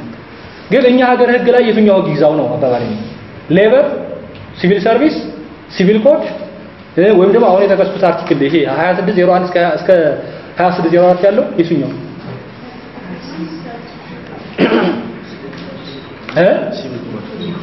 ሲቪል ኮድ ይዛው ኮንትራክት ካላቸው ኮንትራክት ቮሊዩም 19 ነው በነገራችን ላይ አንባችሁት ከሆነ ቮሊዩም 19 ላይ የመጨረሻው ያን በለሰዋል ቮሊዩም 19 ላይ ይሄ ኬዝ ሬድ ኬዝ ነው እዛ ላይ ያለ ኬዝ ነው። ወይ የታችኛው ፍርድ ቤት ምንድነው የወሰነው መሰላችሁ? ያው ድሮ የቤት ሰራተኛ ነች አይደል? ሴትዮ ዶሜስቲክ ወርከር ነች። የምትሰጠው ዶሜስቲክ ሰርቪስ ነው። ስለዚህ በ2601 እስከ 04 በሚለው ነው ከፍተኛ ፍርድ ቤት እንድትገዛ ያደረገው ማለት ነው። ግን አዛኝ ዶክተር ሰበር ግን አይደለም ያለው ደግሞ ትክክል ነው። 2601 እስከ 04 ለሀገር ውስጥ ቅጥር ነው። እዚህ ላይ ከሆነ ስለ ውጭ ሀገር ቅጥር የሚያወራ 632 የሚባል አዋጅ ነበር። አሁን ተሻሽሏል መሰለኝ 910 ምናምን የወጣ ይችላል። ኤኒዌይ 632 የሚል አዋጅ አለ ስለ ውጭ ሀገር ኢትዮጵያውያን ውጭ ሀገር ሄደው ስለሚሰሩት ስራ የሚያወራ ማለት ነው። በሱ ነው የሚገዙ ብሎ በዛ ነው። አጋጣሚ ሆኖ ግን እዛ አዋጅ ውስጥ ክስ በምን ያህል መቅረብ አለበት የሚል የለም። በሌላ አባባል እቺ የሰራተኛ ፈረንሳይ ሀገር ሄዳ ነበረች አይደል? ፈረንሳይ ሀገር ሄዳ ስትመለስ አጋጣሚ 6 ወር አልፏት ነበር ክሱን ደሞዝ ይከፈል ሳትል ማለት ነው። ስለዚህ ለዚህ ሰው አፕሊኬብል የሚሆነው ህግ የትኛው ነው? እንግዲህ ሌበር እንዳለን ሌበር 6 ወር ነው አፕሊኬብል አይደለም ሌበር ለሷ። ያንን አዋጅ ስናይ ደግሞ የለውም የህግ ጉዳይ የለውም ምንም ነገር የለውም። በተለይ የአዋጁን አርቲክል 4 እና 24 ሲያዩት ምንም ነገር የለውም። ስለዚህ የህጋው ምን ይሁን? በስንት ዓመት ተክሰስ አይችልም መልሱ እንዴ እንዳልኳችሁ በሌበር አትገዛም። በቃ አሁን ባልኩት ምክንያት በሲቪል ኮድ አትገዛም። የምትገዛው በ632 ነው በአዋጅ ቁጥር 632 ግን ይህ አዋጅ ደግሞ ክስ መቼ መቅረብ እንዳለበት ምንም አያወራም። ምን ይሁን 10 ዓመት ጎበዝ 1845 10 ዓመት ማለት ነው። ስለዚህ ደሞዝ ከፋይ ጋር ለመክሰስ 10 ዓመት አለ ማለት ነው። ለምን ሰላሳ መጣው ለየት ስለሚል ኖርማሊ የናንተ ታናለ ያመጡ ይችላል በሚል 632 አይ ቲንክ አሁን የተሻለ ወይ የተሻለ ይመስለኛል ዘጠኝ ይታለ ይመስለኛል ያዩ መስሎኛል እንትን ታስተኩስ ያዩ መስሎኛል ይናዋጭ አይ ቲንክ 910 909 ነው ማለት ነው ወይ 910 ወይ 908 ወጣ anyway ዲን ጨረሱ ግልጽ ነው ዲን ያልገባው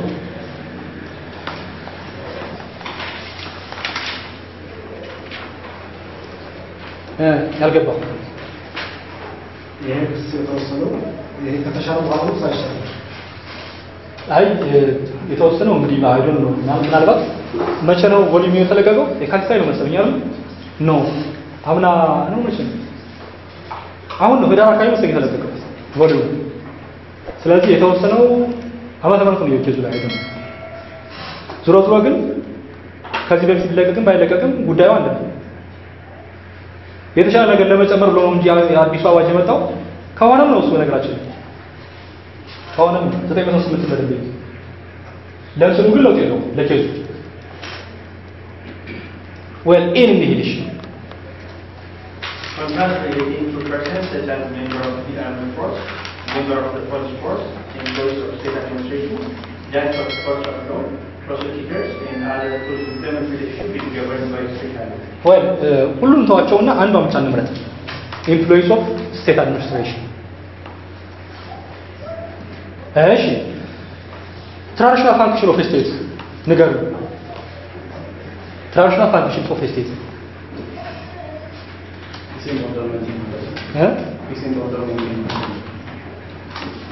አክቹሊ በዛው ውስጥ ነው traditional function እንደ ህግ ምን መልሳታለች ሶስት ስራዎች እንዴ legislative executive and judicial ነው አይደል ይሄ traditional functions of a state የሚባሉት ናቸው አይደል well ስለዚህ እነኚህ ስራዎች የሚሰሩት ናቸው state administration የሚባሉት እነኚህ ስራዎች የሚሰሩ ማለት ነው ዘን state administration እና ለምሳሌ ንግድ ባንክ የንግድ ባንክ ሰራተኛ በምንድን ነው የሚገዛው በሌበር ሎ ነው ለምን ስቴት አድሚኒስትሬሽን አይደለም መለያችን ምንድነው ስቴት አድሚኒስትሬሽን አንደኛ በአብዛኛው ፋንክሽኑ ሬጉላተሪ ፋንክሽንስ ነው ሬጉላተሪ ፋንክሽንስ ሰርቪስ ሬንደሪንግም ሊሆን ይችላል ግን not for profit making ዘን በጀት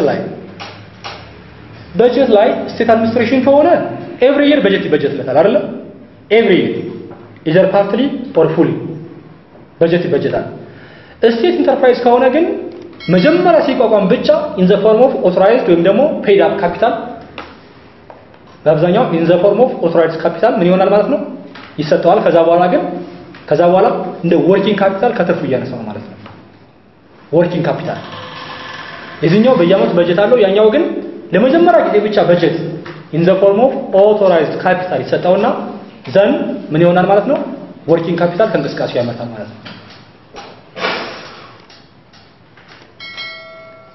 ስለዚህ በየአመቱ በጀት የማይበጀትላቸው ወይም ደግሞ ሬጉላተሪ ፋንክሽንስ የሌላቸው ወይም ፕሮፊት ሜኪንግ የሆኑ የመንግስት ተቋማት በሙሉ ምንድናቸው ማለት ነው ስቴት ኢንተርፕራይዝስ የነሱ ሰራተኞች በዚህ ይዳኛሉ ማለት ነው ስለዚህ ስቴት አድሚኒስትሬሽን የሚላቸው በዚህ ጋር ለማን ነው ሲቪል ሰርቪስን ፓርላማው ወይ የሱን ዘሮች ፍርድ ቤቶችን ወዘተ እንጂ ንግድ ባንክ አይደለም እሺ ናሽናል ባንክ በየትኛው ነው የሚገዙት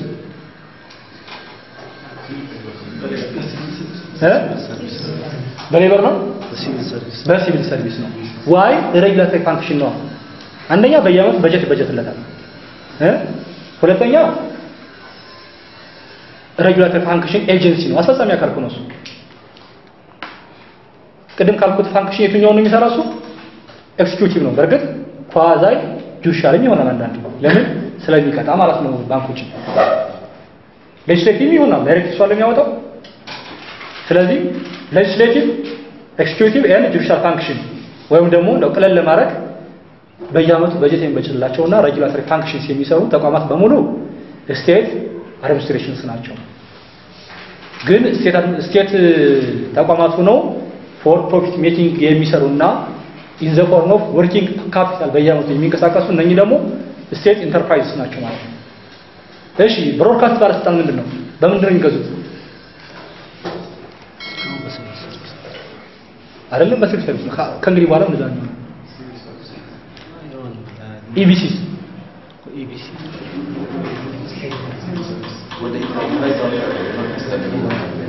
ኢቢሲ አሁን አትራፊ እኮ ነው በነገራችን ወይ እስካሁን በበጀት ነው የሚንቀሳቀሰው እስካሁን በበጀት ነው የሚንቀሳቀሰው እስካሁን በመንግስት ነበር በበጀት ነው የሚንቀሳቀሰው ኢቢሲ በቃ እንደዛ ከሆነ ስቴት አድሚኒስትሬሽን ነው ማለት ነው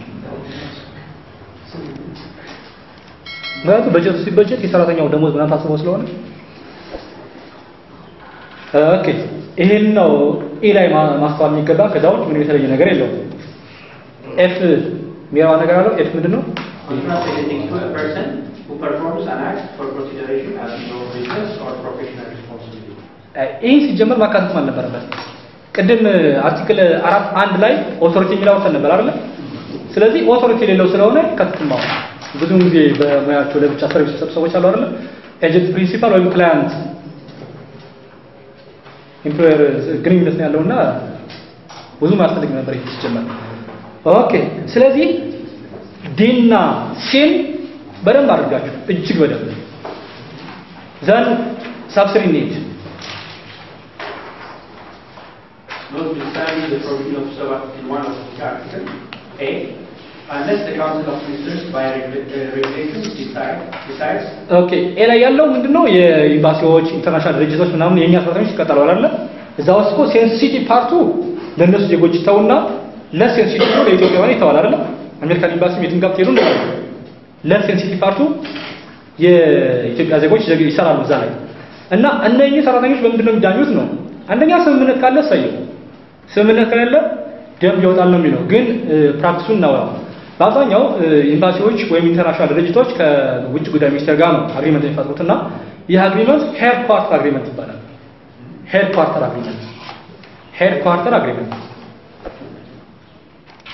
ሄድኳርተር አግሪመንት ይባላል ዘን ኤምባሲዎቹ ወይም እነኚህ ድርጅቶቹ በአብዛኛው ሌበሩን ይሄ ሌበር በእኛ ላይ አፕሊኬብል መሆን የለበትም ብሎ አይከራከሩ ኤክስክሉድ የሚያደርጉት አንድ ነገር ብቻ ነው ማን ዲስፒዩት ሴትልመንት ሜካኒዝም በእናንተ ፍርድ ቤት እኛ አንቀርብም ነው እቺ ብቻ ነው ስለዚህ ሌበሩን ለምን መሰላችሁ ኤክስክሉድ የሚያደርጉት በእናንተ ሌበራን ገዛ ማይወት ለምን መሰላችሁ ከዚህ የተሻለ ነው እነሱ የሚገዙበት ለምን የአይኤልኦ ስታንዳርድ ነው የሚከተሉት አይደል ኢንተርናሽናል ሌበር ኦርጋናይዜሽን የሱ ስታንዳርድ ስለሚከተሉ የሱ ስታንዳርድ ደግሞ ከኛ የተሻለ ያ ስለሚከተሉ ይሄንን እንከተላለን አንከተልም ቢሉም ባይሉም ችግር የለውም ዞሮ ዞሮ ከዚህ ሚኒመም ሌበር ኮንዲሽን በላይ እንደሚሄድ ይታወቃል ብዙ ጊዜ ኤክስክሉድ የሚያደርጉት የትኛውን ማለት ነው ዲስፒዩት ሴትልመንት ሜካኒዝም እና ግጭት ሲፈጠር በአብዛኛው የውጭ ጉዳይ ሚኒስቴር ውስጥ ፕሮቶኮል ኦፊስ ይባላል ፕሮቶኮል ኦፊስ እዛ ውስጥ ነው ስምምነት ይፈጠር ማነው ወርቅ ይፈጠረው እንጂ ወደ ፍርድ ቤት አይሄድም ኤኒዌይ ይሄ በአብዛኛው በሄድኳርተር አግሪመንት የሚጨረስ ነው የሚሆነው ብዙ ማለት ለሚያስፈልገን ቢልኒያል The Council of Ministers may, by regulations, determine the inapplicability of this proclamation on employment relations established by religious or charitable. Okay.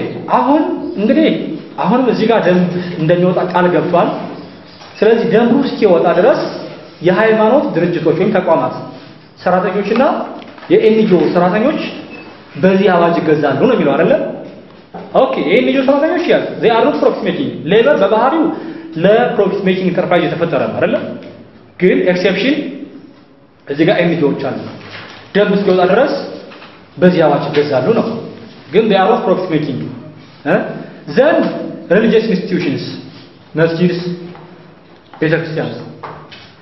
ቤተክርስቲያን ውስጥ ያሉ ሰራተኞች አሉ አይደል እሺ በዚህ የሚገዙ ከሆነ ለምሳሌ አንድ ቄስ ትናንትና ቅዳሴ በማቋረጡ ዛሬ ቢባረው በዚህ ይገዛል አይገዛም አይገዛም ስለዚህ ቤተክርስቲያን ውስጥ ሆኖ በዚህ ሌበር የሚገዛው የትኛው ነው? እዛች ቤተክርስቲያን ውስጥ ሰኪውላር ሰርቪስ የሚሰጥ ሰርቪሱ ስፒሪቹዋል ሳይሆን ሰኪውላር መሆን አለበት። ለምሳሌ ዲያቆኑ ይቀድሳል፣ ሰርቪሱ ምንድነው? ስፒሪቹዋል ነው። ቄሱ ይቀድሳል፣ ሰርቪሱ እሺ። እንደገና ሙዳየ ምጽዋት የሚሰበስብና ወይም ደግሞ አንዳንድ የሚጣለውን ዕቃ የሚሸጥ አካል ይኖራል። ይህ ሰኪውላር ሰርቪስ ነው። በየትኛውም ቦታ የሚደረግ ሰርቪስ ነው። አውት ኦፍ ዘ ቸርችም ይደረጋል። ዘንድ ጥበቃውስ ሰኪውላር ሰርቪስ ነው። በዚህ ይገዛል። ዘንድ ጸሐፊም አለ፣ የሰበካ ጉባኤ ጸሐፊ ምናምን ይኖራል አይደል? እሷስ ወይም እሱ ሰኪውላር ሰርቪስ ነው። ጉድ ኦኬ። ስለዚህ ለምሳሌ ሰበር ካርታ አንዳንድ ኬዞች ላምጣ። ሰበር ላይ ለምሳሌ አንድ ሰው የቅኔ መምህር ነው። ቅድስት ሥላሴ እዚህ መሰለኝ አይደለም፣ የቅኔ መምህር ነው። እሱ ምንድነው የሚከራከረው? ይሄኛው ከቅዳሴ ጋር የተያያዘ ስፒሪቹዋል ሰርቪስ አይደለም፣ ዕውቀት ማስተላለፍ ማሳወቅ ነው። ተማሪዎች ይመጣሉ፣ እነኚህን ተማሪዎች ማሰልጠን ነው ማስተማር ነው እና በሌበር ገዛለሁ ብሎ ተከራክሯል። ቤተክርስቲያን ደግሞ ኖ ዲስ ኢዝ ሪሊጂየስ ሰርቪስ አይገዛም በሌበር ነው የምትለው። ማን ያሸንፍ? ቤተክርስቲያን አሸንፋለች። ምክንያቱም ቅኔ የሚያስተምረው ለማን ነው? ቤተክርስቲያኑን ለሚያገለግሉ ዲያቆናትና ቀሳውስት ነው አይደል? ወይም ወደፊት ሊያገለግሉ ይችላሉ ተብለው ለሚታሰቡ ዲያቆናት ቀሳውስት ነው። ይሄንን ቅኔ እኮ ውጭ ላይ ሰኪውላር ላይ አይሰጥም። ሪሊጂየስ ነው ደፋነት ነው። ስለዚህ ስፒሪቹዋል ነው ማለት ነው። ግን what if a priest ምሳሌ ዲስክሪሚኔሽን ቢደርስ ዲስክሪሚኔሽን ደርሶበት ተባሪ ማለት ነው። ሌትስ ሴይ የሆነ ብሔር አባል ስለሆነ እና ቢባረር ከንቱም በላይ አይደለም ዝም ብለን ነው ማለት ነው። ኮዙን ዲስክሪሚኔሽን ኮዙን ንገረኝ። የቅጥር ኮዝ ይሆን? ሌትስ ሴይ የብሔር ጉዳይ ነው የብሔር ጉዳይ ነው ለምን? እሺ because he belongs to certain neighbor. በነገራችን ላይ እሱ በጣም በፕራክቲካል ቢችል እንደዛው በሌላ አይገዛም። አንፎርቹኔትሊ አይገዛም። ይህ ሰውዬ ምናልባት የቤተክርስቲያኗ ዘበኛ ለመሆን ከሆነ ያመለከተውና በብሔር የተገለለው እንደዛ ከሆነ ይገዛል። የቤተክርስቲያኗ ጥበቃ ለመሆን አመልክቶ በብሔር ከተገለለ በዚህ ሌበር እንገዛዋለን። ቄሱ ግን የቤተክርስቲያኗ ቀዳሽ ለመሆን አይደለም። ስለዚህ ቢገለልም የሚፈታው ቤተ ክህነት ነው ማለት ነው። ይዘከዙ ኦርቶዶክስ ቸርች ቤተ ክህነት ስልጣን ነው።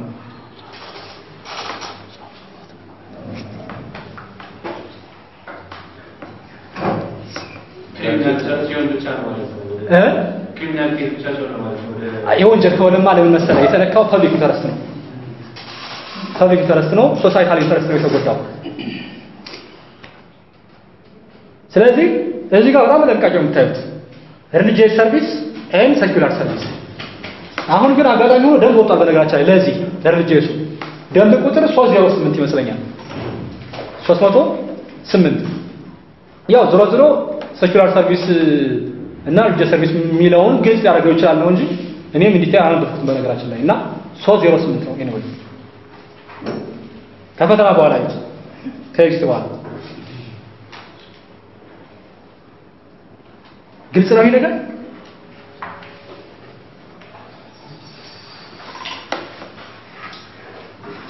እሺ ዘን ኦኬ ሲላ ያለ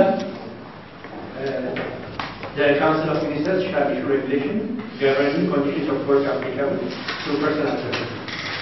ያው የቅድሙ የዲ ላይ ያየናቸው ማለት ነው። ዲ ላይ ያየነው ነው እሱ አልወጣበትም። ስለዚህ አሁን አፕሊኬብል ነው ቅድም እንዳልኳችሁ 2601 እስከ 04 ነው። ጨረስን። በነገራችን ላይ አደራችሁ ይቺን በደንብ ይጓችሁ። አርቲክል 3 2 ሲ ዲ እና ያሆኑ አርቲክል 3 ንዑስ 3 ቢ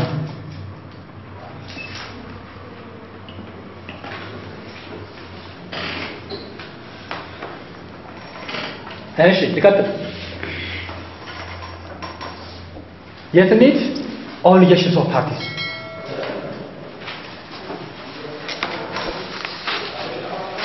ኦብሊጌሽን አርቲክል 12 13 14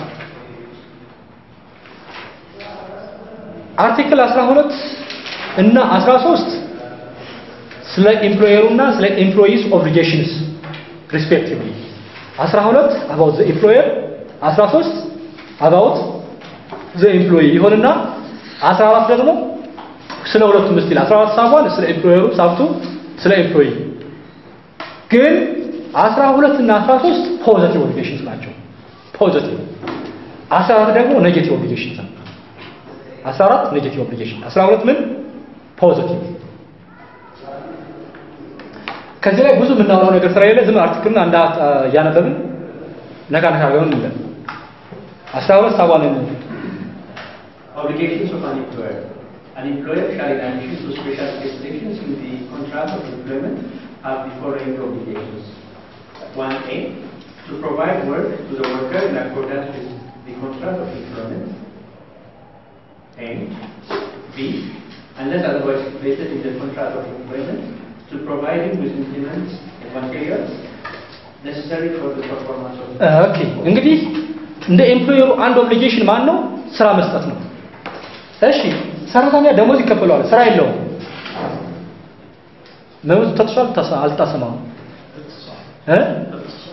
ይሄ ድሮ አልነበረም አሁን ቅርብ ጊዜ የመጣ እንትን ነው የሂውማን ራይት አክቲቪቲስ ያመጡት ነው ምንድነው ወርክ በራሱ ይላሉ the right to work is a manifestation of human dignity self development and confidence ነው የሚሉት ምን አሉ the right to work when work በራሱ work is a manifestation of human dignity self development and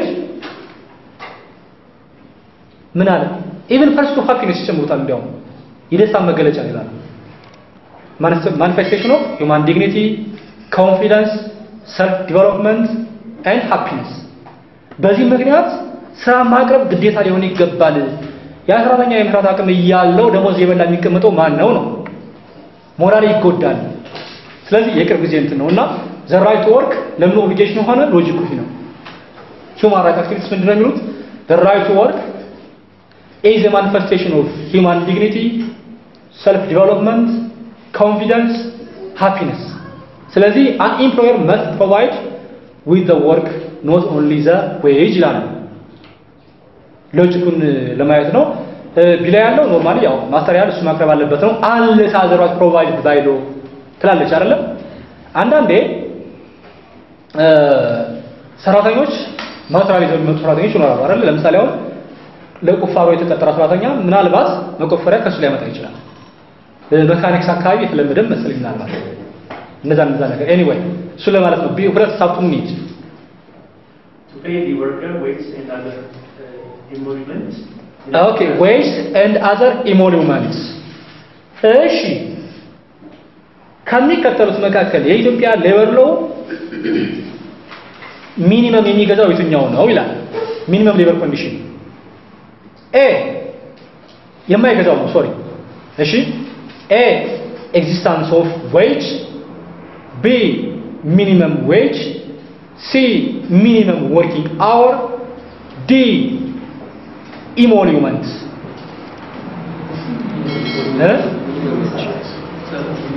ድርገመው which of the following is not governed ወይም ደግሞ is not mentioned under Ethiopian labor law A existence of wage B existence of minimum wage C existence of working hour D existence of emoluments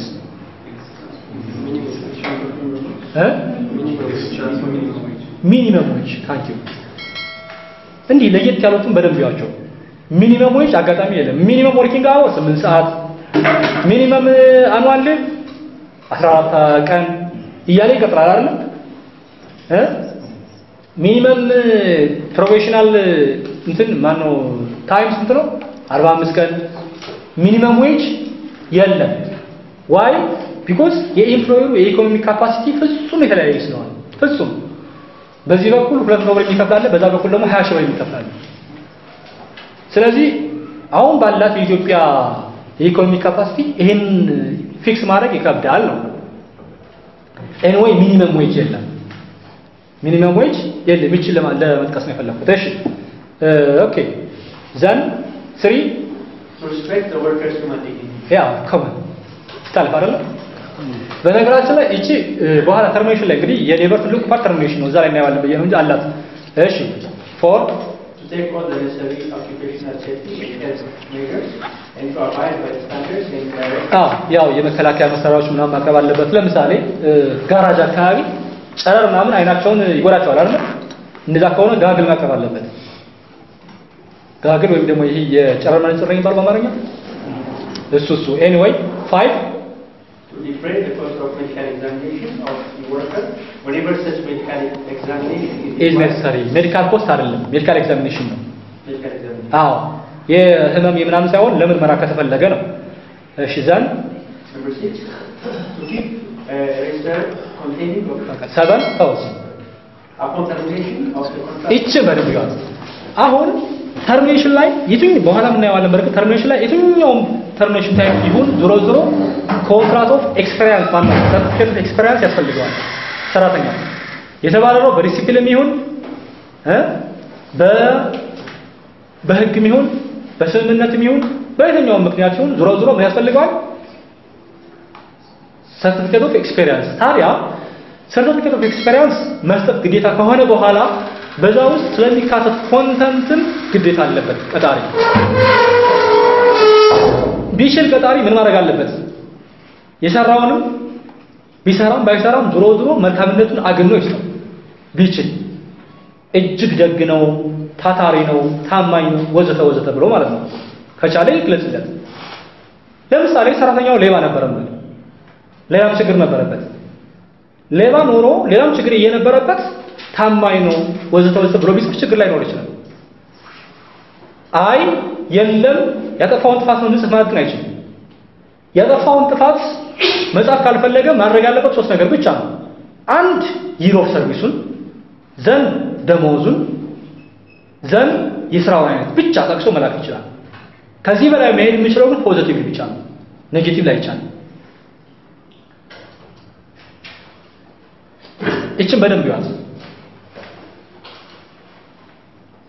ይታለፍ በቃ ስለዚህ ኦብሊጌሽኑ ቬሪ ኢዚ በነገራችን ላይ አርቲክል 13ም ስለ ሰራተኛ ኦብሊጌሽኑ ኢንፐርሰን ማከናወን አለበት ምናምን መሳሪያዎች በጥንቃቄ መያዝ አለበት ወዘተ ነው አርቲክል 14ም እንዲሁ ነው ኔጌቲቭ ኦብሊጌሽኑ እንዲህ ማድረግ የለበትም ነው ተርሚኔሽን ሊግባ ተርሚኔሽን ላይ በራሱ ፍቃድ ነውና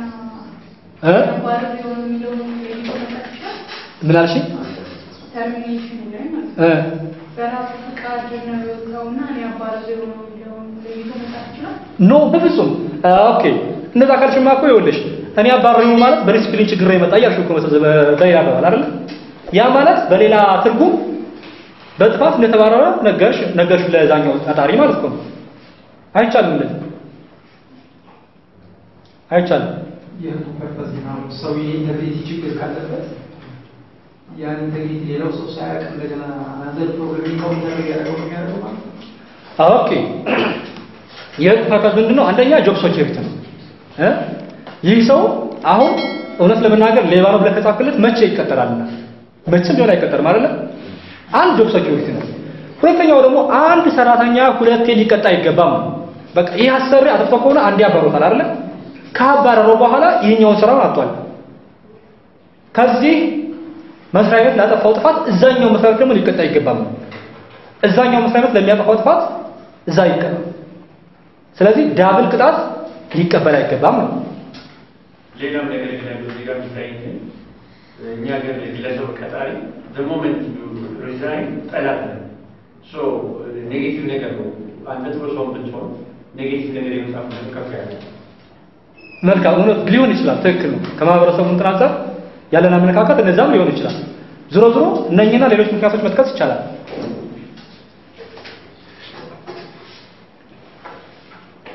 ሌላ ጥያቄ ካለ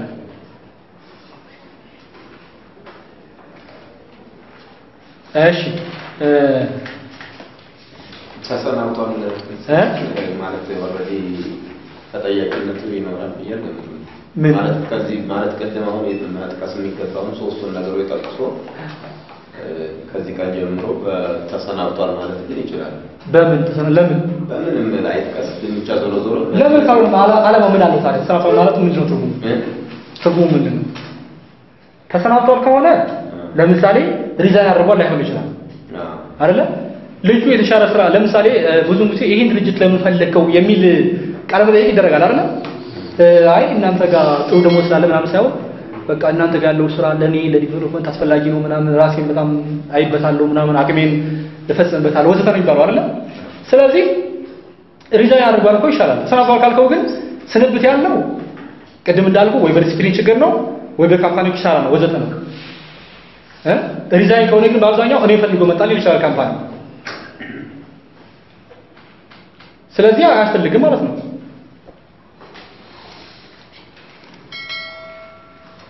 ኦኬ ይታላል። እሺ ተርሚኔሽን ንግባ።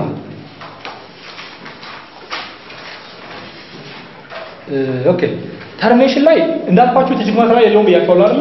አሁን ቃል ለማጽፋችሁ ተርሚኔሽን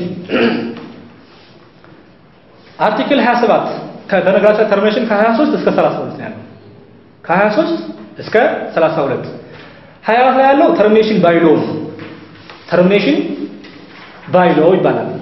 24 25 ተርሚኔሽን ባይ አግሪመንት ነው።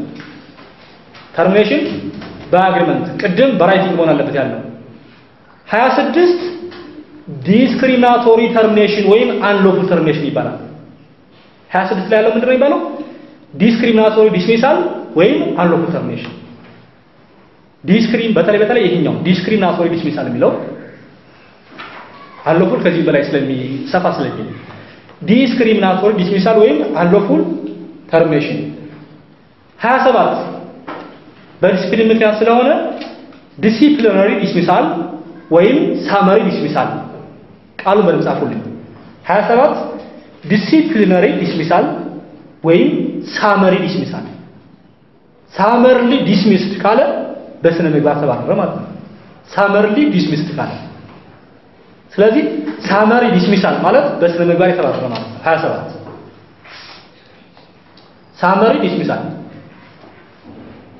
ሳመሪ ዲስሚሳል ወይም ዲሲፕሊነሪ ዲስሚሳል። 28 ኦርዲናሪ ዲስሚሳል 28 ወይም 29 ኦርዲናሪ ዲስሚሳል። 28 እና 29 ምንድነው? ኦርዲናሪ ዲስሚሳል። ይሄን በሰፊው ኔክስት ስለምናወራው ቃሎቹን ግን በደንብ ያዟቸው። ኦርዲናሪ ዲስሚሳል 28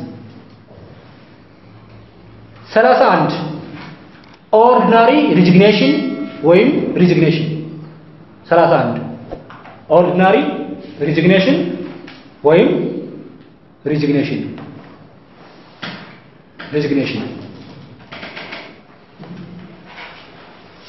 32 አንደኛ ኢንዳይሬክት ዲስሚሳል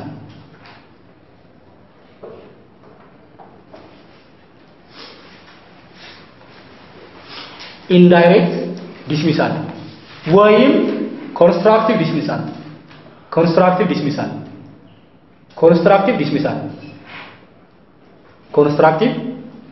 ዲስሚሳል ወይም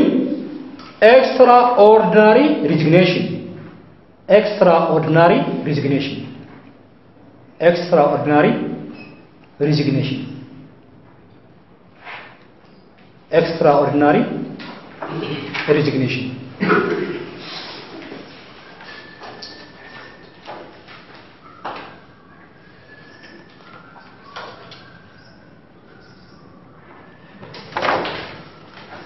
ኦኬ ቃሉ ግልጽ ነው አይደለ? 24 ተርሚኔሽን ባይ ሎው የተለየ እንትን የለውም። ቴክኒካል ተርም የለውም። ተርሚኔሽን ባይ ሎው ኦኬ አሁን ወደ 24 ተመለሱልኝ። 24 ሳባል ላይ Termination of contract of employment by law. A contract of employment shall terminate on the following grounds: 1. On the expiry of the period or on the completion of the be worked, where the contract of employment is for a definite period. Okay. At the expiry of the contract, where the contract is for definite period ነው የሚለው። ኦኬ በጣም አወዛጋቢ እጅግ አወዛጋቢ ነበር አርቲክል ሪች አሁን ያነበብካት። እሺ አሁን ጥያቄ ጠይቃችሁ እናንተ ድርጅት ውስጥ አንዷን ጸሐፊ ለ2 ዓመት ቀጠራችኋት። 2 ዓመት ሲሞላት ማባረር ይቻላል አይቻልም? ስራው ዘላቂና አዎ። ስለዚህ definite period የሚለው ከአርቲክል 9 እና 10 ጋር መነበብ አለበት። ከአንቀጽ 9 እና 10 ላይ አንቀጽ 10 ላይ definite period ወይም ደግሞ ጊዜያዊ ስራዎች ብሎ ይዘረዘራቸው አሉ አይደል? ስለዚህ እዚህ ጋር definite period ተብሎ የተጠቀሰው አርቲክል 10 ላይ ያለው ለመጥቀስ ነው እንጂ አንድ ስራ ቀጣይ ሆኖ ሳለ ለ2 ዓመት ለ3 ዓመት ቀጥረ ማሰራት አይቻልም። ለምሳሌ ጻፊነት ስራ በድርጅት ውስጥ ቀጣይ ነው አይደለም? ቀጣይ ነው። ቀጣይ ከሆነ ይቺ ጻፊ አውቶማቲካሊ ዛሬ ከቀጠራችኋት ቋሚ ሰራተኛ ነች። ግን በፕሮቤሽን ካረጋችሁት እሰየው። አዘርዋይስ ግን ለ2 ዓመት ለ3 ዓመት ብላችሁ ብትቀጡት በህግ አይን ተቀባይነት የለውም። ለውጥ የለውም። What's the reason? የጻፊዎችን ኮንትራክት በነፃ ናቸው መግባት አይገድም? What's the reason? Good. አንደኛው ሪዝኑ ምንድነው? ኢምፕሎይመንት ሴኩሪቲ ነው። በነገራችን ላይ የሚኒመም ሌቨል ኮንዲሽን አብዛኛው ሎጂኩ ኢምፕሎይመንት ሴኩሪቲ ነው። አንድ ሁለተኛ ቴስት ማድረግ ከፈለክ በፕሮቤሽን 45 ቀን ተሰጥቷል። ቴስት ማድረግ ትችላለህ። በዛ ጊዜ በ45 ቀን ውስጥ እንደፈለክ ያለ ኖቲስ ያለ ምንም ቅድመ ሁኔታ ማባረር ትችላለህ። ከዛ በላይ ግን አመት 2 ዓመት 3 ዓመት የምትቀጥር ከሆነ የሰራተኛውን ጆብ ሴኩሪቲ ኢንዴንጀር ያደርግ ነው ማለት ነው። ስለዚህ ለአሰሪው ጥቅም ከሆነ 45 ቀን is enough። 45 ቀን ሰራተኛው ብቁ ባይሆን ኖሮ ከዛ በላይ አታቆየውም ነበር ነው። የልጅቷን የጸሐፊነት ችሎታ ለማየት 45 ቀን ከበቂ በላይ ነው። እና ሎጂኩ ምንድነው? ኤምፕሎይመንት ሴኩሪቲ ነው። ስለዚህ ቀጣይነት ያለው ከሆነ ጸሐፊዋ ብትሄድም እኮ የሚመጣው ጸሐፊ ነው። እንደዛ ከሆነ ለምን ይቺ ትወጣለች? ስለዚህ for definite period የሚለው አርቲክል 9 ላይ እንግዲህ 9 አርቲክል 9 ምንድነው? a contract shall be deemed to be indefinite ነው አይደል? ለተወሰነ ጊዜ እንደተደረገ ይቆጠራል ነው። ለተወሰነ ጊዜ የሚሆን ከሆነ ግን ያ የተወሰነ ጊዜ ምክንያቶቹ በአርቲክል 10 ላይ የወደቁት ሊሆኑ ይገባል። አርቲክል 10 ላይ ለምሳሌ የሥራ ጫና የምናምን ወይም ደግሞ የወሊድ ፈቃድ ሲኖር ለ3 ወር ለምሳሌ ያቺኛው ሰራተኛ የወለደችው እስክትመለስ ድረስ ለ3 ወር ለስቀጥ አሁን ጻቃም ተቀጥራት እዚህ ጋር ኮንቲኒዩቲ ቢኖርም ሎጂካል ነው። ምክንያቱም የሌለ ሰራተኛ እስኪመለስ ለመተካት ስለሆነ ማለት ነው። አርቲክል 10 ላይ ያሉትን በሙሉ ከአርቲክል 10 ውጪ ከሆነ ግን ስራው ቀጣይ ሆኖ ቀጥረህ ብታባረራት እንደተባረረች አይቆጠርም። አይ ትባረር ከተባለ አንሎፉል ተርሚኔሽን ነው። ስለዚህ አንሎፉል ተርሚኔሽን የሚያስከትለውን ኮንሲኩዌንስ ትከፍላለህ ማለት ነው። ባታባረራት ኮንትራክት በአንድ ዓመት ሆኖ ግን ችሎታ ማን ነው ፐርፎርማንስ ይዘን ይቀጥላል ነው። አሁን የተለመደው አሁን ኢትዮጵያ ውስጥ ያለው የኮንትራክት ሲስተም በአንድ ዓመት ይቀጥላል ቤዝድ ኦን ፐርፎርማንስ ታይፕ ይቀጥላል ነው። ሲቪል ሰርቪስ ነው 6 ወር ፕሮቤሽን ዘን 3 ወር ጭማሪ የሚታይ እንጂ በሌበር ነው እንደዛ አይደለም። ስራ ማስታወቂያዎች ላይ ግን ብዙዎቹ ስራ ማስታወቂያ እንደዛ ነው። ኮንትራክት አፓረንቲስ እሱ ይቻላል። እሱ ለብቻ ነው ማለት ነው። ኮንትራክቱ አፓረንቲስ አርቲክል 46 ጀምሮ እስከ 50 ራሱ ብቻ ሴክሽን አለ። ለምሳሌ አየር መንገድ አሁን አፓረንቲስ ሳይሆን ኮንትራክት ፒሪድ እና for 1 year which can be extended based on performance እንደ አይነት ኮንትራክቶች ኦኬ አለ። አሁን እሱ ኮንትራክት ምን ይሆናል መሰለህ? ሰራተኛ ምንም ማለት የለበትም ይግባ። ከገባ በኋላ ቼክ ማድረግ ያለበት ስራው ቀጣይ ነው አይደለም። ምንም መናገር አያስፈልገው። ስራው ቀጣይ ከሆነ በቃ ዘን ተቀጣል አለቀ። ፐርፎርማንሱን ኢንቮክ ማድረጋችን ማስተር 45 ቀን ተሰጠው። አይ ካንዳም ማለት ነው። ኦኬ ፐርፎርማንሱ ግልጽ ማስረጃ ካለ እሱ በሌላ ተባረረ ማለት ነው። በዚህ ሳይሆን ታዲያ ተባረረ በምንድን በአርቲክል በጤና ጉዳይ ሕክምና በተሰጠው ማስረጃ ከሆነ አርቲክል 24 ንዑስ 5 ላይ አለልን። አይ እያደረ እንደው እያመመው እየቀነሰ ሄዷል ከሆነ በአርቲክል 28 አንድ ላይ ተባረዋለን አይ በተንኮል ነው አቅባለው ሆኖም ግን እኔን ለመጉዳት ሲል ግን ያው ስራውን ይሰራል ድሮ በቀን 100 ይሰራ ነበር አሁን በቀን 60 50 40 ነው ሆም ብሎ ከኔ ጋር አልገጥመታል ከሆነ በዲሲፕሊን አርቲክል 27 አንድ ዲ ላይ ተወልዷል እንጂ በ24 አንድ ላይ አሁን በተነበረው አታባረረው ማለት ነው በ28 ላይ ካባረረው ለሰራተኛው ጥቅም ነው ለምን የሚያገኘው ጥቅም ስላለ እናየዋለን በኋላ በዚህ አሁን በአርቲክል 24 አንድ አሁን ለምን ባነበው ከሆነ ግን ምንም ጥቅም የለም ነቲንግ ኮንትራቱ የሚሰጥህ የተለየ ጥቅም ካለ ሰየው አዘርዋይስ ግን እንደ ህግ የለም the only ጥቅም ምንድነው certificate of experience no more you see there is በጣም ጉዳት አለው እንደ ደሞዝ ሁኔታ እኮ በዛኛው እኮ በመቶ ሺህ የሚቆጠር ብር ታገኛለህ በነገራችን በሌሎች ከሆነ አሁን ለምሳሌ ቅድም 28 ያልኩ በዛ ከሆነ ሰቨራንስ ፔ ያለ ምን አለ በተለይ ደግሞ በሪዳክሽን ከሆነ ደግሞ ኮምፐንሴሽን የሚጨመርበታል እናያቸዋለን ስለዚህ ጥያቄ መለስኩት ነው በነገራችን ላይ ሰበር ላይ እንዳለ በታዩ በተለይ ቮሊዩም 8 7 ምናምን ከአካባቢ ተደጋጋሚ እጅግ ተደጋጋሚ አሁን ግን አሰሪዎችም እየገባችሁ ስለመጣ ይመስለኛል ለምሳሌ ወደ ቅጽ 16 17 18 ስታነ ብዙ ማታገኙ እንደዚህ አይነት ኬዝ ኤኒዌይ ግን እንዳልኳችሁ ስራው ቀጣይ ሆኖ አንድን ሰራተኛ ለአንድ አመት ብላችሁ ብትቀጥሩ ይመስላል እንጂ በህግ አይን ተቀባይነት የለውም ተፈጻሚ አይደለም ኤኒዌይ ሳባ ይታለፍ ቀጣሪዎች ግን እንዳይቀጥሩ ያደርጋቸው ምን በመጣ እንዳይቀጥሩ አደረጋቸው ወይ አሁን ለምሳሌ ምንድነው አንዳንድ ቀጣሪዎች የሆነ ፕሮጀክት ስራ ይጀምሩና እሺ ደግሞ የሚያስኬድ ከሆነ አይነት ምናምን ብለው ይጀምራል እሺ ቢዝነሱ ቶታሊ አይተውት ግን የተወሰነ ለስድስት ወር ምናምን መቅጠር ይፈልጋል ኦኬ የፍራቻ ካለ ግን ለስድስት ወር መቅጠር የሚያቆሙትና በሚኒመም ማንፓወር የተሳሰ ትሬድ ላይ እንግዲህ እውነት ለመናገር ሳናው ኢፌክት ሊኖረው ይችላል ግን አሁን አንዳው በተግባር አምኖት ሹ እውነት ለመናገር ሰሞኑን አንድ ካምፓኒ የገጠመኝ ኬዝ አለ በርግጥ የዚህ ካምፓኒ ጉዳይ በርግጥ ትንሽ ለየት ይላል ካምፓኒው የሆነ ትሬኒንግ ሰጥቶ ነው ወደ ስራ የሚያሰማራው ማስታወቂያ ሲወጣ ስልጠናውን የወሰዱ ወዘተ ማለት ነበረበት ግን ማስታወቂያውን የጻፈው አካል አይ ቲንክ ስልጠና የወሰደ ምናምን ሳይል ማስታወቂያ ወጣና ልጆች ተቀጠሩ ከዛ በኋላ ወደ ሌጋል ሄዱ የመጣው ምንድነው አይ እነኚህ ልጆች እኮ ስልጠና የላቸውም እኛ በመፈልገው መሰረት አይደለም ስለዚህ ስራ ባይጀምሩ አልጀመሩም ገና በህገወጥ መንገድ ተቀጠሩ ናቸው ይባረሩልኛል ከዛላ አለ ግን ሌጋል ሄዱ ነገረው አይ በፍጹም ሊባረሩ አይችሉም የምታባረር ከሆነ ይህ ኮንሲኩዌንስ አለው ተባለ አሁን እንደገና ምን ሊያደርግ ነው ትሬኒንግ ወስዶ ያሰጥን ማን ነው በራሱ በጀት ትሬኒንግ ለማሰልጠን አስባለሁ ስለዚህ ምን ለማስፈልግ ነው እንዳልከው ይሄንን ኮንዲሽን መጀመሪያ ቢያቀርቡ አይ ቲንክ ይሄ ቀጣሪ ላይቀጥር ይችላል ነበር አልፎ ሊገጥም ይችላል ግን አሁን ግን ምንድነው ሎጂኩ ግን አንተ ካልከው ስጋት ይልቅ የበለጠ ያኛው ስጋት ግን አደጋለሁ ማለት የተቀጠረን ሰራተኛ አቴንታይ ማባል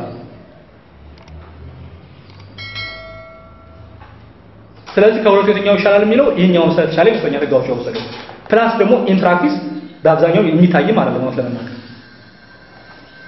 ሳይወድ በግድ ዝሮ ይቀጥራል እኔ አርቲክል ነች ሜቢ ለከት በጣም ትመች አርቲክል ነች ተጨማሪ ቅድም ካነሳው አንፃር ለምሳሌ የጻፍ ዮሐንስ ተባለ ለሁለት አመት በዴፊኒት ፔሪድ የውል በመንት ኮንትራክት ተሰማ እየሰራች እያለ በመሃል ግን 6 ወር ወይ 7 ወር እንደሆነ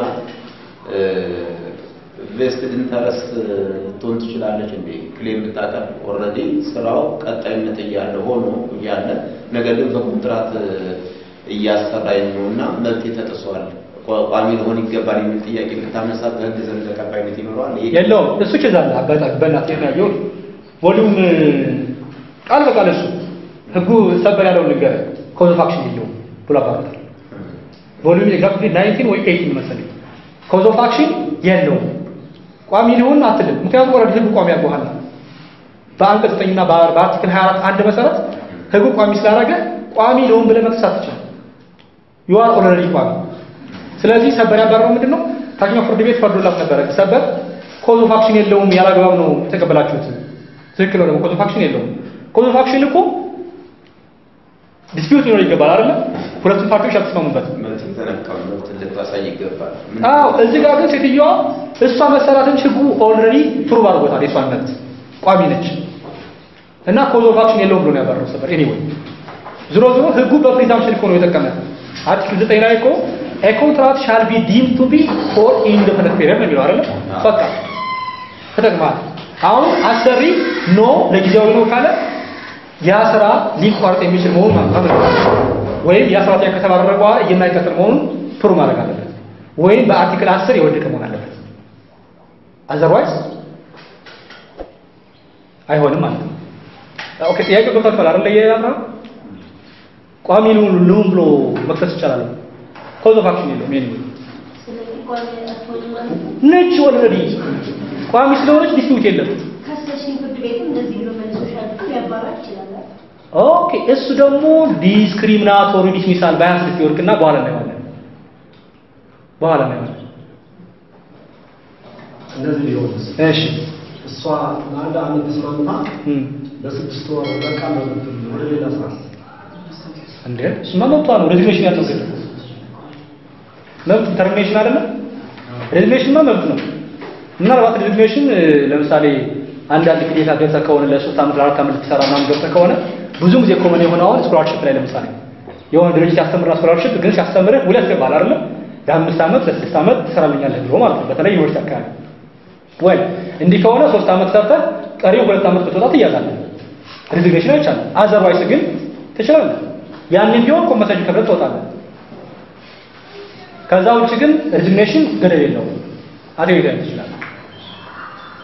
ግን ግዴታ ምንድነው? ኖቲሷን መስጠት። ያን ወር ኖቲስ አለች። ያቺን ኖቲስ እሺ ሌላ በየፕራክቲስ ላይ ያለ በየአምስት ነው ያለሱ ከተራፋቸው ረጅም ጊዜ የሚያሰራው ፍጹም አሁን የሚገርም ነገር እንግዲህ የኛ ሀገር ባህል ያው ሎየር ማማከር ምናምን ባህል የለም አይደለም? አልተለመደም እንጂ ይህ ሰራተኛውን ይሄን ጉዳይ ለአንድ ሎየር ሹክ ቢለው በጣም ቀላል ነው። 45 ቀን ካለፈ በኋላ ኦኬ አንድ የሰበር ኬዝም እንዲሁ ገምገም ይገላቸው 45 ቀን ፕሮቤሽን ፔሪድ ነው አይደለ? 45 ቀን ከሰራ በኋላ 46ኛው ቀን ላይ በቃ አቅምህ ያየሁት አቅም አመርቂ ስላልሆነ ስላረካውበት አባራ ያለው ግን ይችላል አይችልም? 46ኛው ላይ ይችላል። ምክንያቱም 45 ቀን የመታያ ጊዜ ስለሆነ ማለት ነው። 46 ቀን ላይ ሰራተኛው መጥቶ ቢሰራ ኮንቲኒዩቲ አይቆጠርም። በቃ 46 ቀን ላይማ የመጻፊያና የምርጫ ቀን ነበረች ደብዳቤዋን ለመጻፍና ለመስጠት ያቺን ቀን የሚጠቀምበት ምናልባት 47ኛ ቀን ይሆናል።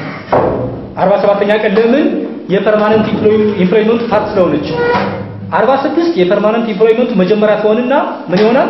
ያቺን ቀን ደብዳቤ ስጥና አባረው ነው። አዘርዋይስ ግን 47 48 ከሆነ ቋሚ ነው ማለት ነው። እርግጥ ነው ፕሮቤሽን ፔሪድ ካበቃ በኋላ የሚቆጠረው ከመጀመሪያው ቀን ጀምሮ እንደተቀጠረ ነው የሚቆጠረው ከመጀመሪያው ቀን ጀምሮ።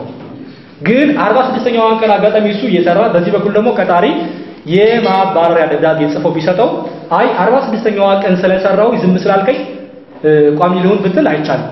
ኖርማሊ ሰበር ስለወሰነበት አሁን ማለት ነው 46ኛው ቀን ከዛ ቀን ምናልባት 45ኛው ቀን ቆይታ ታገሰው እኮ ዛሬ የተሻለ ነገር ያለው ብሎ ሊሆን ይችላል ነው ሎጂኩ የዛኛው ፓርት ስለሆነች። ግን አሁን አንተ ያልከው ግን ፍጹም ስህተት ነው።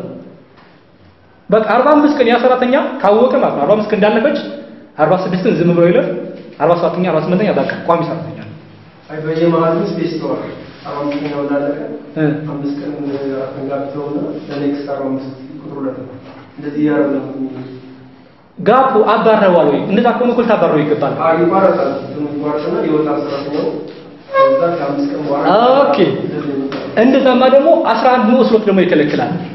ካሁን በፊት አንድ ሰራተኛ ስትቀጥር ማለት ነው ቀደም ይሰራበት በነበረው ፖዚሽን ድጋሚ ከቀጠርከው ፕሮቤሽን አያስፈልግም ይላል።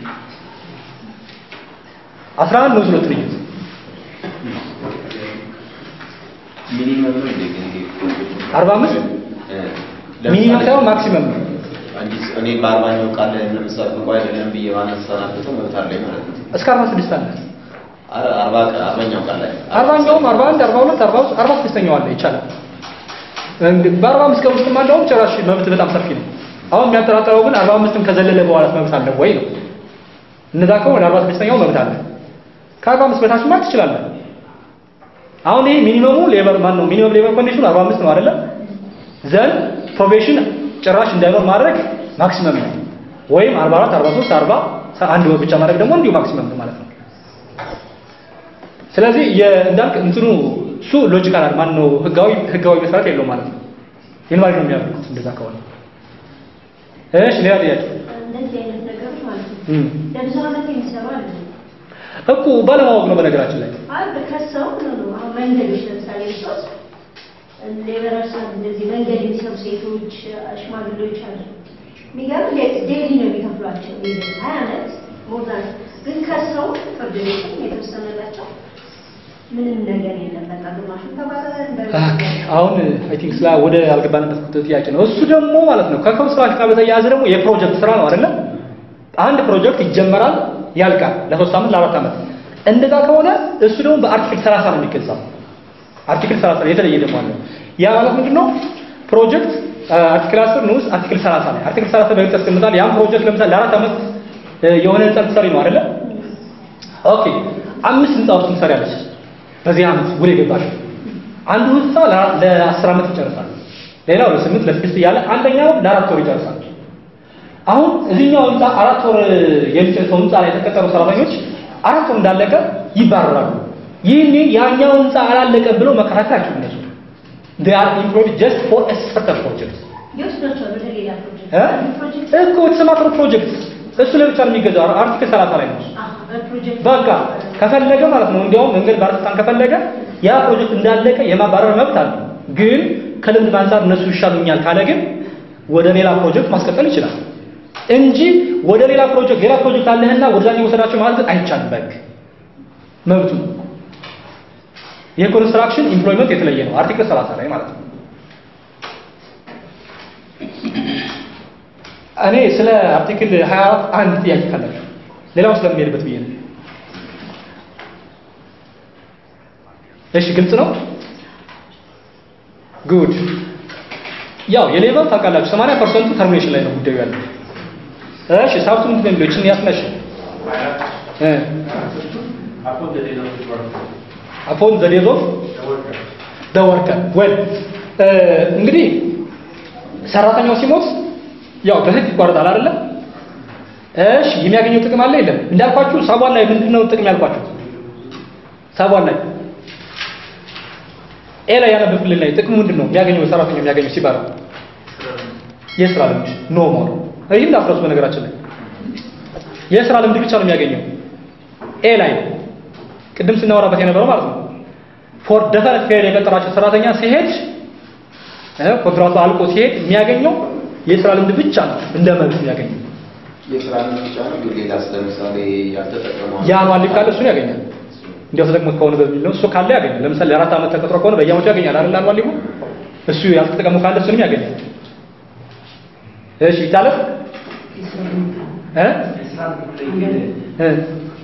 ቋሚ ተቀጣሪ ነው ወይስ ሴት ተቀጣሪ ነው የሚዛፍለት ማለት አሁን ባልቻለ ዩኒቨርሲቲ በጻፊ ይዘጋል ብዙ ጊዜ እንደዚህ የሚሰሩ ያወራሉ እሺ ደግሞ ምን ብሎ ነው የሚጽፍላችሁ ዩኒቨርሲቲ አቶ እገሌ ከዚህ እስከዚህ በዚህ የሥራ መደብ በዚህ ያህል ደሞዝ በትጋት ያገለገሉ መሆናቸውን እንገልጻለን ነው ማለት ቋሚ ነበረ ጊዜው አያስፈልግም ብቻ ከዚህ እስከዚህ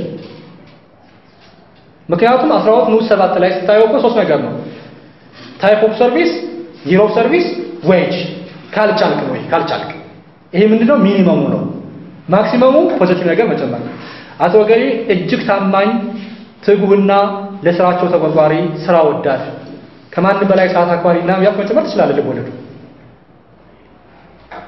ኔጌቲቭው ግን አትጨምር ማለት ነው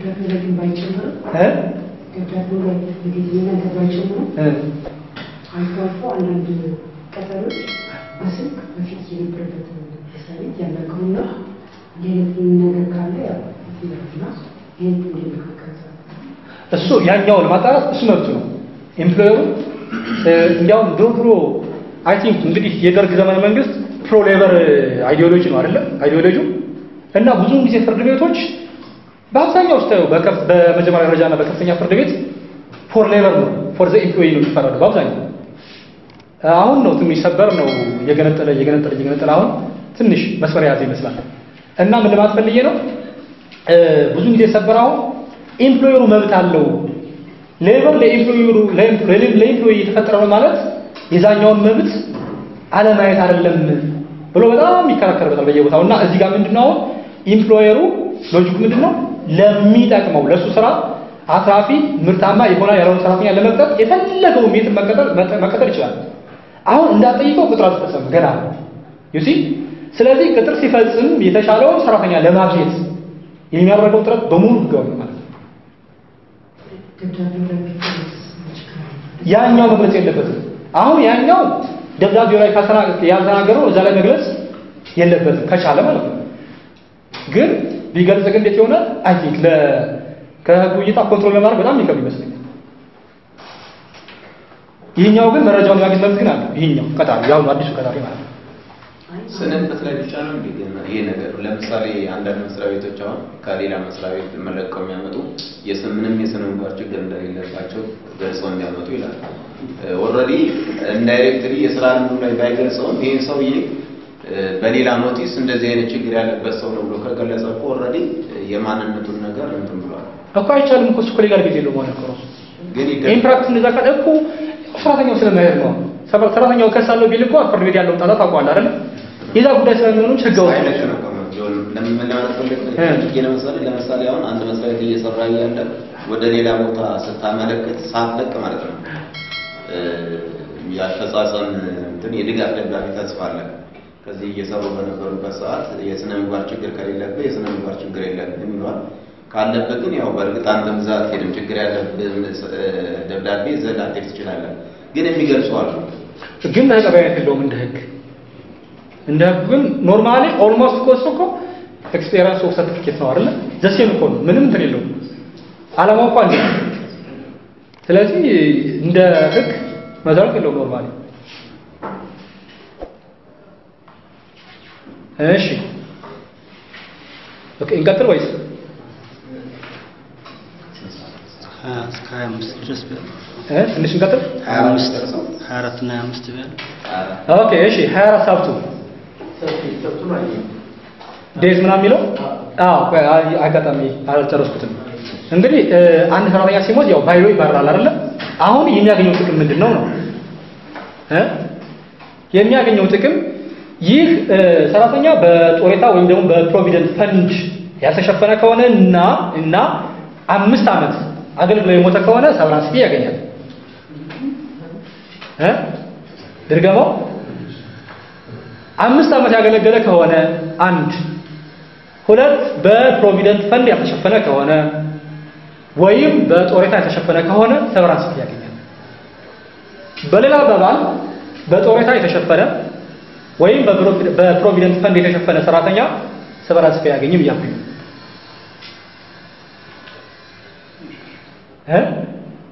ይሄን ደግሞ ሰበር ነው ያለው ለምን አለ ምክንያት አላማው አንድ ነው የሚለው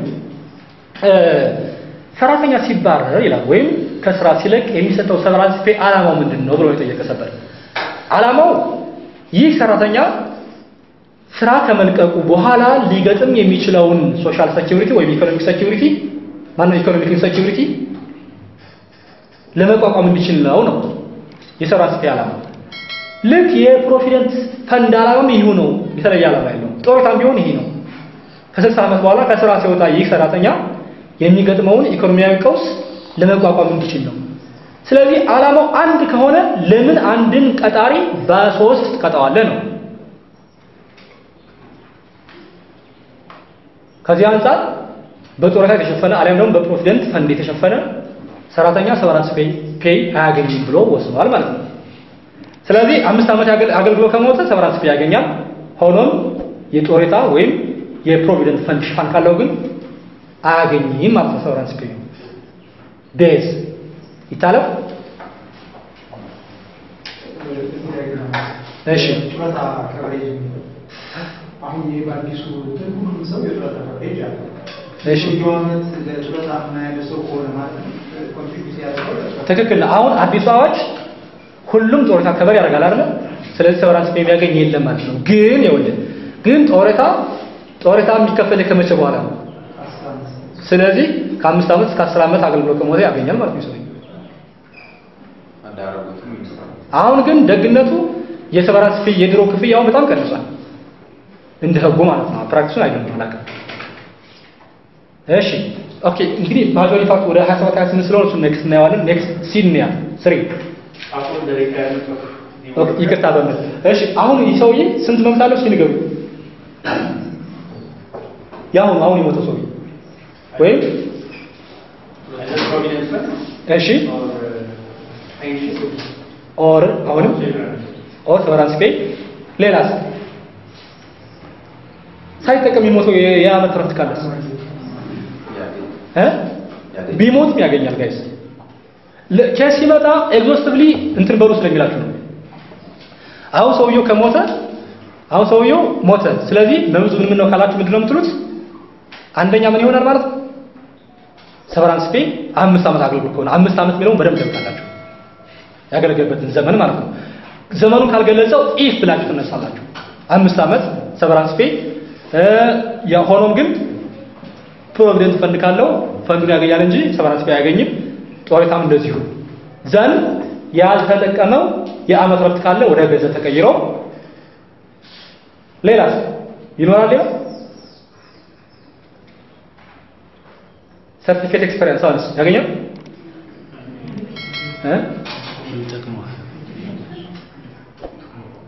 ለምን ያገለግላል? ግን ከፈለጉስ ወራሾች እንጃ ጠቅሞ ቢገኝስ? አንዳንዴ እኮ ኢን ፕራክቲስ ፍጹም አሳስበው ከዚህ ነው የሚገጥምና ማለት ቢያንስ በቀመር ስነ ስርዓቱ ላይ የህይወት ታሪኩን እንድታነብ ይጠበቅባል እንጂ ያው ኤኒዌይ እንደምን አለው ካስፈለገው ማለት ነው።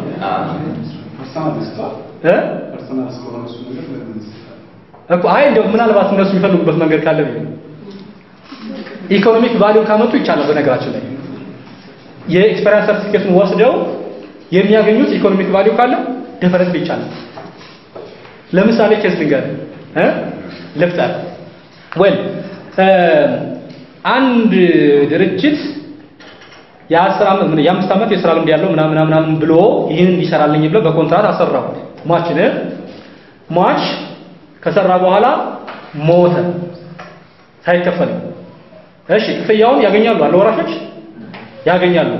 አጋጣሚ ሆኖ ክፍያውን ቀነሰው ምንድነው የሚለው ማች አጭበርብሮኛል የ5 ዓመት የሥራ ልምድ እያልኩት የ2 ዓመት ነው ያመጣ እንደዛ ከሆነ ደግሞ ልክ በ2 ዓመት ቀንሼ ነው የምሰጠው አለ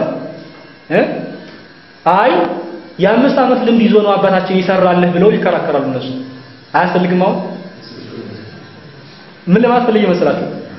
አያስፈልግም ሳይሆን ኢን ፕራክቲስ ፍጹም የማጠፉት ኬዝ ነው የሚገጥመው እጅግ ፍጹም እና ሊያስፈልግ ስለሚችል ዘን እንዲህ ከሆነ አሁን የሚያስፈልጋል ማለት ነው።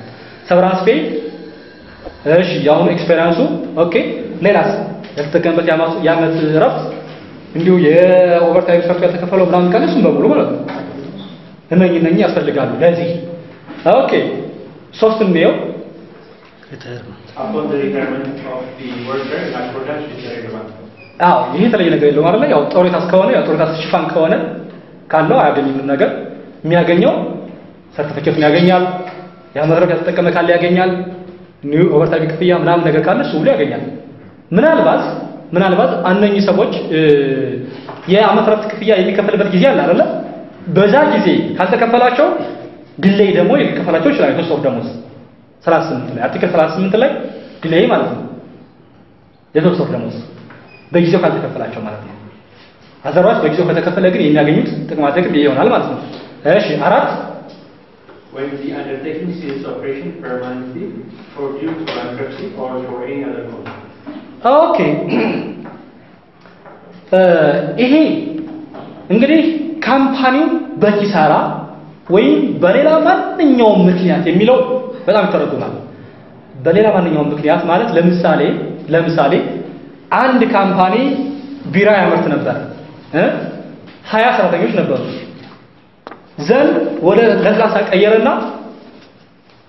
ስራውን ጀመረ። እሺ አሁን የነበሩ ሰራተኞች ይባራሉ አይባራሉ?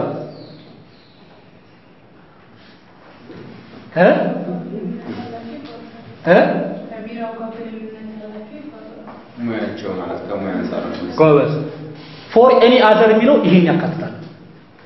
ስለዚህ የነበሩት ሰራተኞች ልምዳቸው ምናቸውም ከቢራ ምርት ጋር ነው እንጂ ከለስላሳ ምርት ጋር አይደለም ብሎ ማባረር ይችላል ማለት ነው። ስለዚህ ባንክረፕሲ ከሆነ ሙሉ በሙሉ ሊቆም ይችላል። ኤኒ አዘር ኮስ ሲሆን ግን ካምፓኒው ላይፈርስ ይችላል። ካምፓኒው ስራ ቀይሮ ሊቀጥል ይችላል። ይህን ስራ ቀጥሮ ስራ ቀይሮ ሲቀጥል የቀጠለው ስራ ግን የነበሩ ሰራተኞች ሊሰሩት የማይችሉት ከሆነ ማባረር ነው ማለት ነው። አሁን እነኚህ የሚያገኙት መብት ምንድነው? በዚህ ጊዜ ምን ያገኛሉ? ምን ያገኛሉ? ካሳ አለ ማለት ያው የስራ መፈለጊያ ነው የሚባለው አይደል? ምን የስንብት ክፍያ ሰቨራንስ ፔይ ያ የስራ መፈለጊያ ኦልሬዲ ያው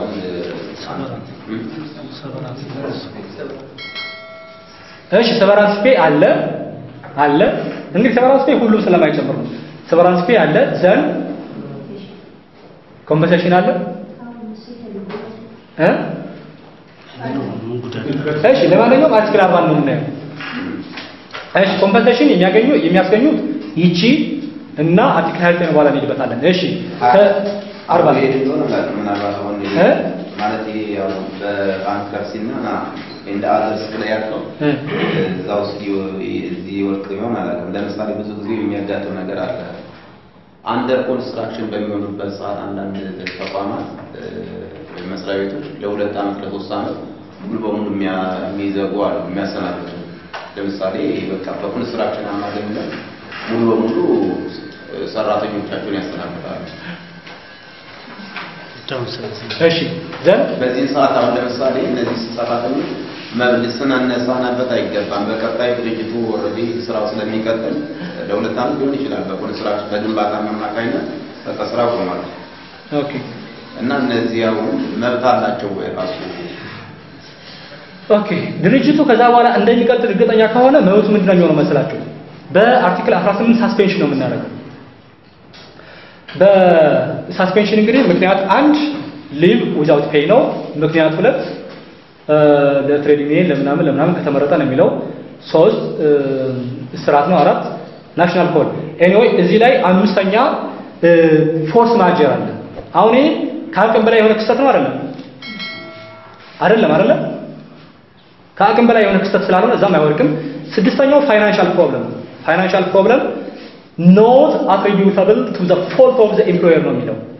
እዚህም ጋር ያለው እነዛ ከሆነ ማባረር አለበት ነው።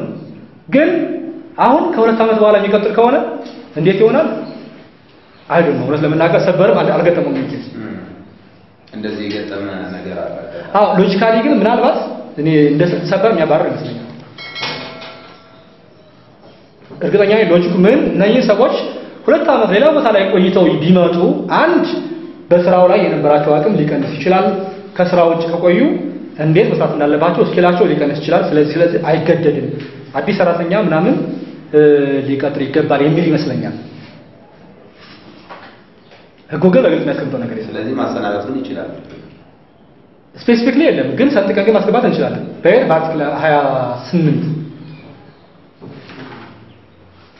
በተለይ 28 ላይ እንደዛ ካደረግን በስተቀር ስፔሲፊክ በግልጽ ግን አሁን ያልከው የሚያስተናግድ ኬስ ግን የለም። 28 ላይ ግን ሞር ኦር ለስ ይወድቃል። 28 ንዑስ 2 ላይ ኦኬ እሺ የሚያገኘውን በዚህ አርቲክል የተባረረ ሰራተኛ በአርቲክል 24 ንዑስ 4 ላይ ባንክረፕሲ ወይም ኢን ኤኒ አዘር ኮስ አንደኛው ምንድነው ሰቨራንስ ፔይ ነው አይደል? ሁለተኛ ኮምፐንሴሽን ያገኛል የአንድ ወር ክፍያ ማለት ነው ካሳ። ሌላስ ሰርቲፊኬት ሌላስ አኑዋል ሊገስ ከተጠቀመው ካለ ዘን ክፍያ ከዘገየ የዘገየበት 38 ላይ ይህንን ያገኛል። በደንብ ጻፉ። የሌበር ኬስ እነኚህ ይመጡና ጥቅሙ ምንድነው ነው የሚሉት። በቃ ሌላ ምን ነገር የለውም። ጥቅሙ ምንድነው? ለምሳሌ ለአራት ዓመት ነው ምናምን ተከታታይ የሌበር ኬስ ነበረ ከክሪሚናል ሳይኖር ማለት ነው። እንዳለ የሌበር ኬስ እና ሁሉም ጥያቄያቸው ደስ የሚገርመው ነገር ደስ የሚል ችግሩ ግን ምንድነው? ያ የተባረረው ሰራተኛ በአርቲክል 28 ከሆነ የተለየ ጥቅም ነው ያለው። በ29 በ30 በ27 በ24 ከሆነና መጀመሪያ በየትኛው አርቲክል እንደሆነ ተወስኑና ከዛ በኋላ የሚያገኘውን ጥቅም መወሰን ወይ 24 ንዑስ 4 ጨረስን 24 ንዑስ 5 ምንድነው የሚለው እሺ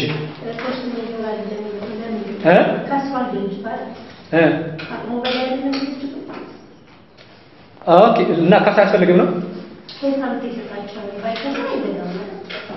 ኦኬ ኪሳራ እንግዲህ ከሰራተኛው የሰራተኛው ዕዳ ከመክፈል አንፃር አለ በነገራችን ላይ ባንክረፕሲ ላይ እኮ እንዴት ነው የሚደረገው አሴቱ ኦቨር ሊያቢሊቲ ከሆነ ነው አይደል ሆኖም ይሄን ምንድነው የሚደረገው ካምፓኒው ትረስት ይሾምለትና ከዛ እያንዳንዱ ቀይ ይሸጣል አይደል ተሽጦ ከተራቀመ በኋላ ምን ነው የሚደረገው ለክሬዲተርስ ነው የሚከፈለው ክሬዲተርስ በአርቲክል 167 ደግሞ ፔመንት ኦፍ ኤምፕሎይ ወይ የኤምፕሎይመንት ክፍያ prevails over any other payment including what tax even ታክስን ጨምሮ ይቀርማል ስለዚህ ኤምፕሎይመንቱ ወይም ተቀጣሪዎች የማግኘት እድላቸው ሰፊ ነው ከዛ በኋላ ያለው ክሬዲተር ወይ መክሰር እድል ያለው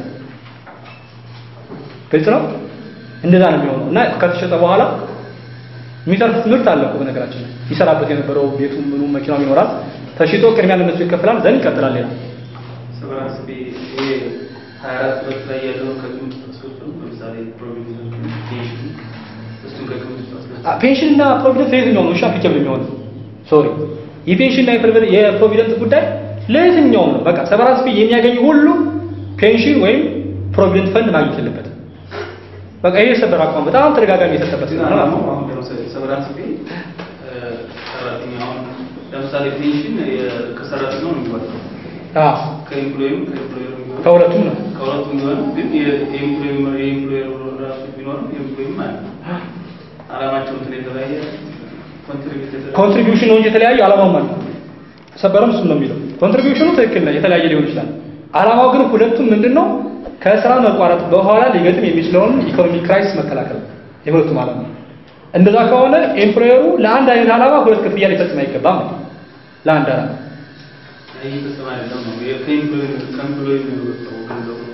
ከሱ በኩል ደግሞ ይወጣላችሁ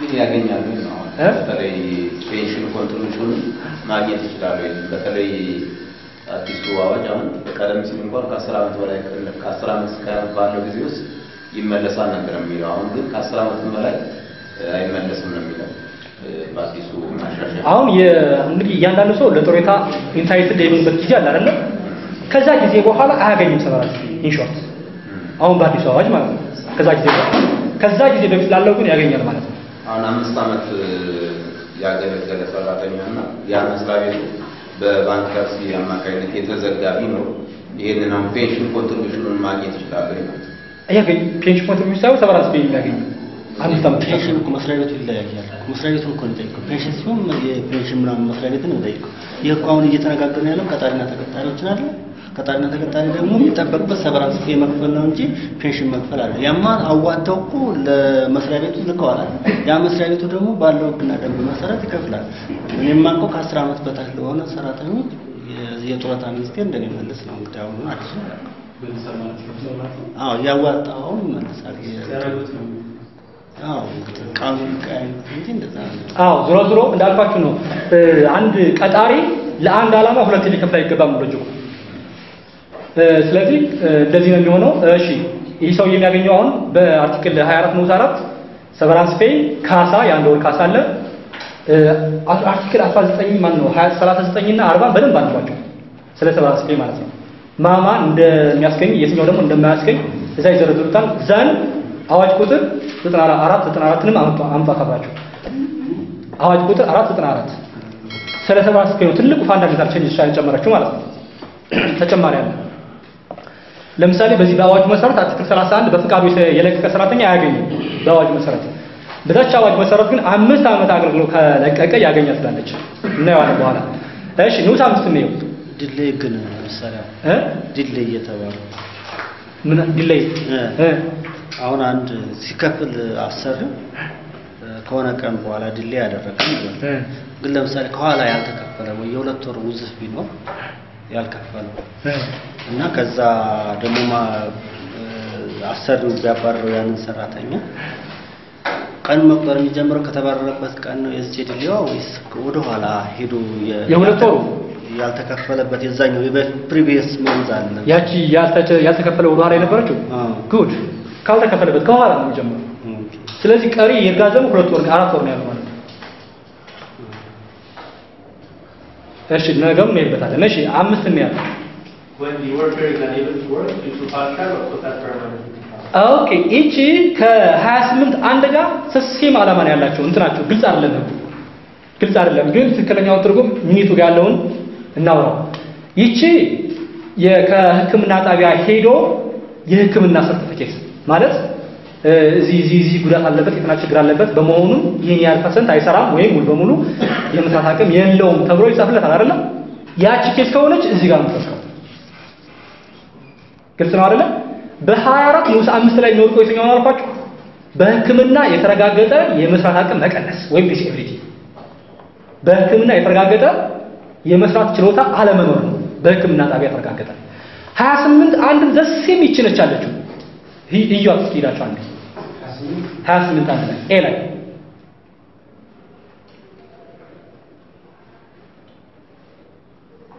አለ አው እሱኛው ግን ሰራተኛው የህክምና ማስረጃ ምናምን አላመጣም ግን ቀጣሪ ዴይሊ ሲከታተለው ያሟል ይተኛል እንዲጎዳል ያስፈቀደ ይሄዳል ወዘተ እንደዛ ከሆነ ጊዜ ሰጥቶ ያየውና ዘን አይ ህመም ይሻላል አልቻለም ስራዬ የተጎዳብኝ ነው በመሆኑ ከዚህ ቀን ጀምሮ አሰራጭቻለሁ ብሎ ማባረር ይችላል ኖቲስ ሰጥቶ ማለት ነው ለዶክተር ኖቲስ ሰጥቶ ሊያባረር ይችላል ስለዚህ ያኛው በህክምና ያልተረጋገጠ ግን ቀጣሪው ከጊዜ ያረጋገጠው ምንድነው ማለት ነው የመስራት አቅም መቀነስ ነው በበሽታ ምክንያት ይሄኛው ግን በህክምና የተረጋገጠ የመስራት አቅም መቀነስ ነው ይሄኛው ማለት ነው ልዩነት በደንብ ይባል ዛን አለቀ 24 ይሄ ነው 24 ፔሪዝ ነው በቃ 24 ቻሌንጅ የሚሆነው የመጀመሪያው ኬስ ኤ ላይ ያለች የመጀመሪያው ሳባን ካያችሁ 25 እንደካናርገውና በቃ እንጨርሳለን 25 ተርሚኔሽን በአግሪመንት ነው በስምምነት ይቻላል እንግዲህ ሁለቱ በቃ ልብቃኝ ተባብለው ማለት ነው ውሉን ማቋረጥ ይችላል ይሄ ግን ውሉ ሲቋረጥ በጽሁፍ ካልሆነ አልተቋረጠም ነው እደግመዋለሁ በጽሁፍ ካልሆነ ውሉ አልተቋረጠም ይሄ ብቻ ነው የሚለየው ስለዚህ ይህ ሰውዬ የሚያገኘው ጥቅም ምንድነው አሁን በስምምነት ውሉን ያቋረጠ ሰራተኛ የሚያገኘው ጥቅም ንገሩኝ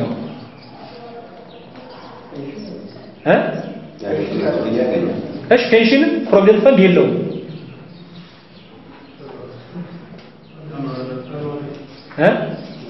ሰብራንስ ፔ የለውም አይደል በቃ ስለዚህ በነገራችን ላይ ኮንትራክት ከሰጠው ሰየው ኮንትራክት ከሰጠው ማለት ነው ወይም እሱን ፈቃደኛው ከሰጠው ሰየው እንደ ህግ ነው እናወራ እንደ ህግ ግን ያስተከመው አንዋል ካለ ሰየው ሰርቲፊኬቱ በቃ ኮመን ነው ፎር ኦል ሰርቲፊኬት ይሄን ነው የሚያገኘው በዋነኝነት ማለት ነው ያው ያልተከፈሉ ምናምኖች ካሉ እነሱ እንደው ውሉ የውሉ መቋረጥ የግድ ተከፍለው ይመጡ ለማለት ነው እንጂ እነሱ ኖርማሊ ተከፍለው ከሆነ ሰየው ካልተከፈሉ የግድ ያገኛል ኦኬ 26 አገኘው በአግሪመንት ከሆነ አገኘው ያገለገለበት ማናመስ ተሰማት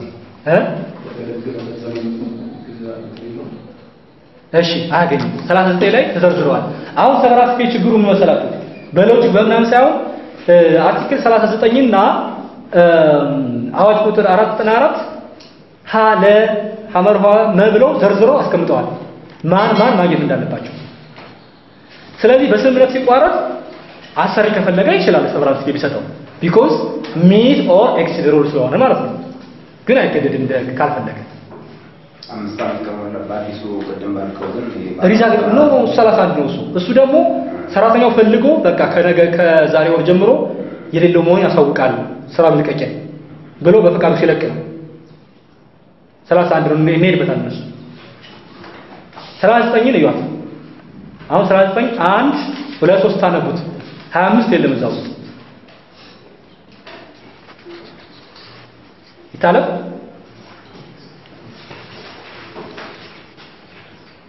ኦኬ 26ን እናቀውና 27 እና 28 ካየን በኋላ ነው እሱ የምንመጣው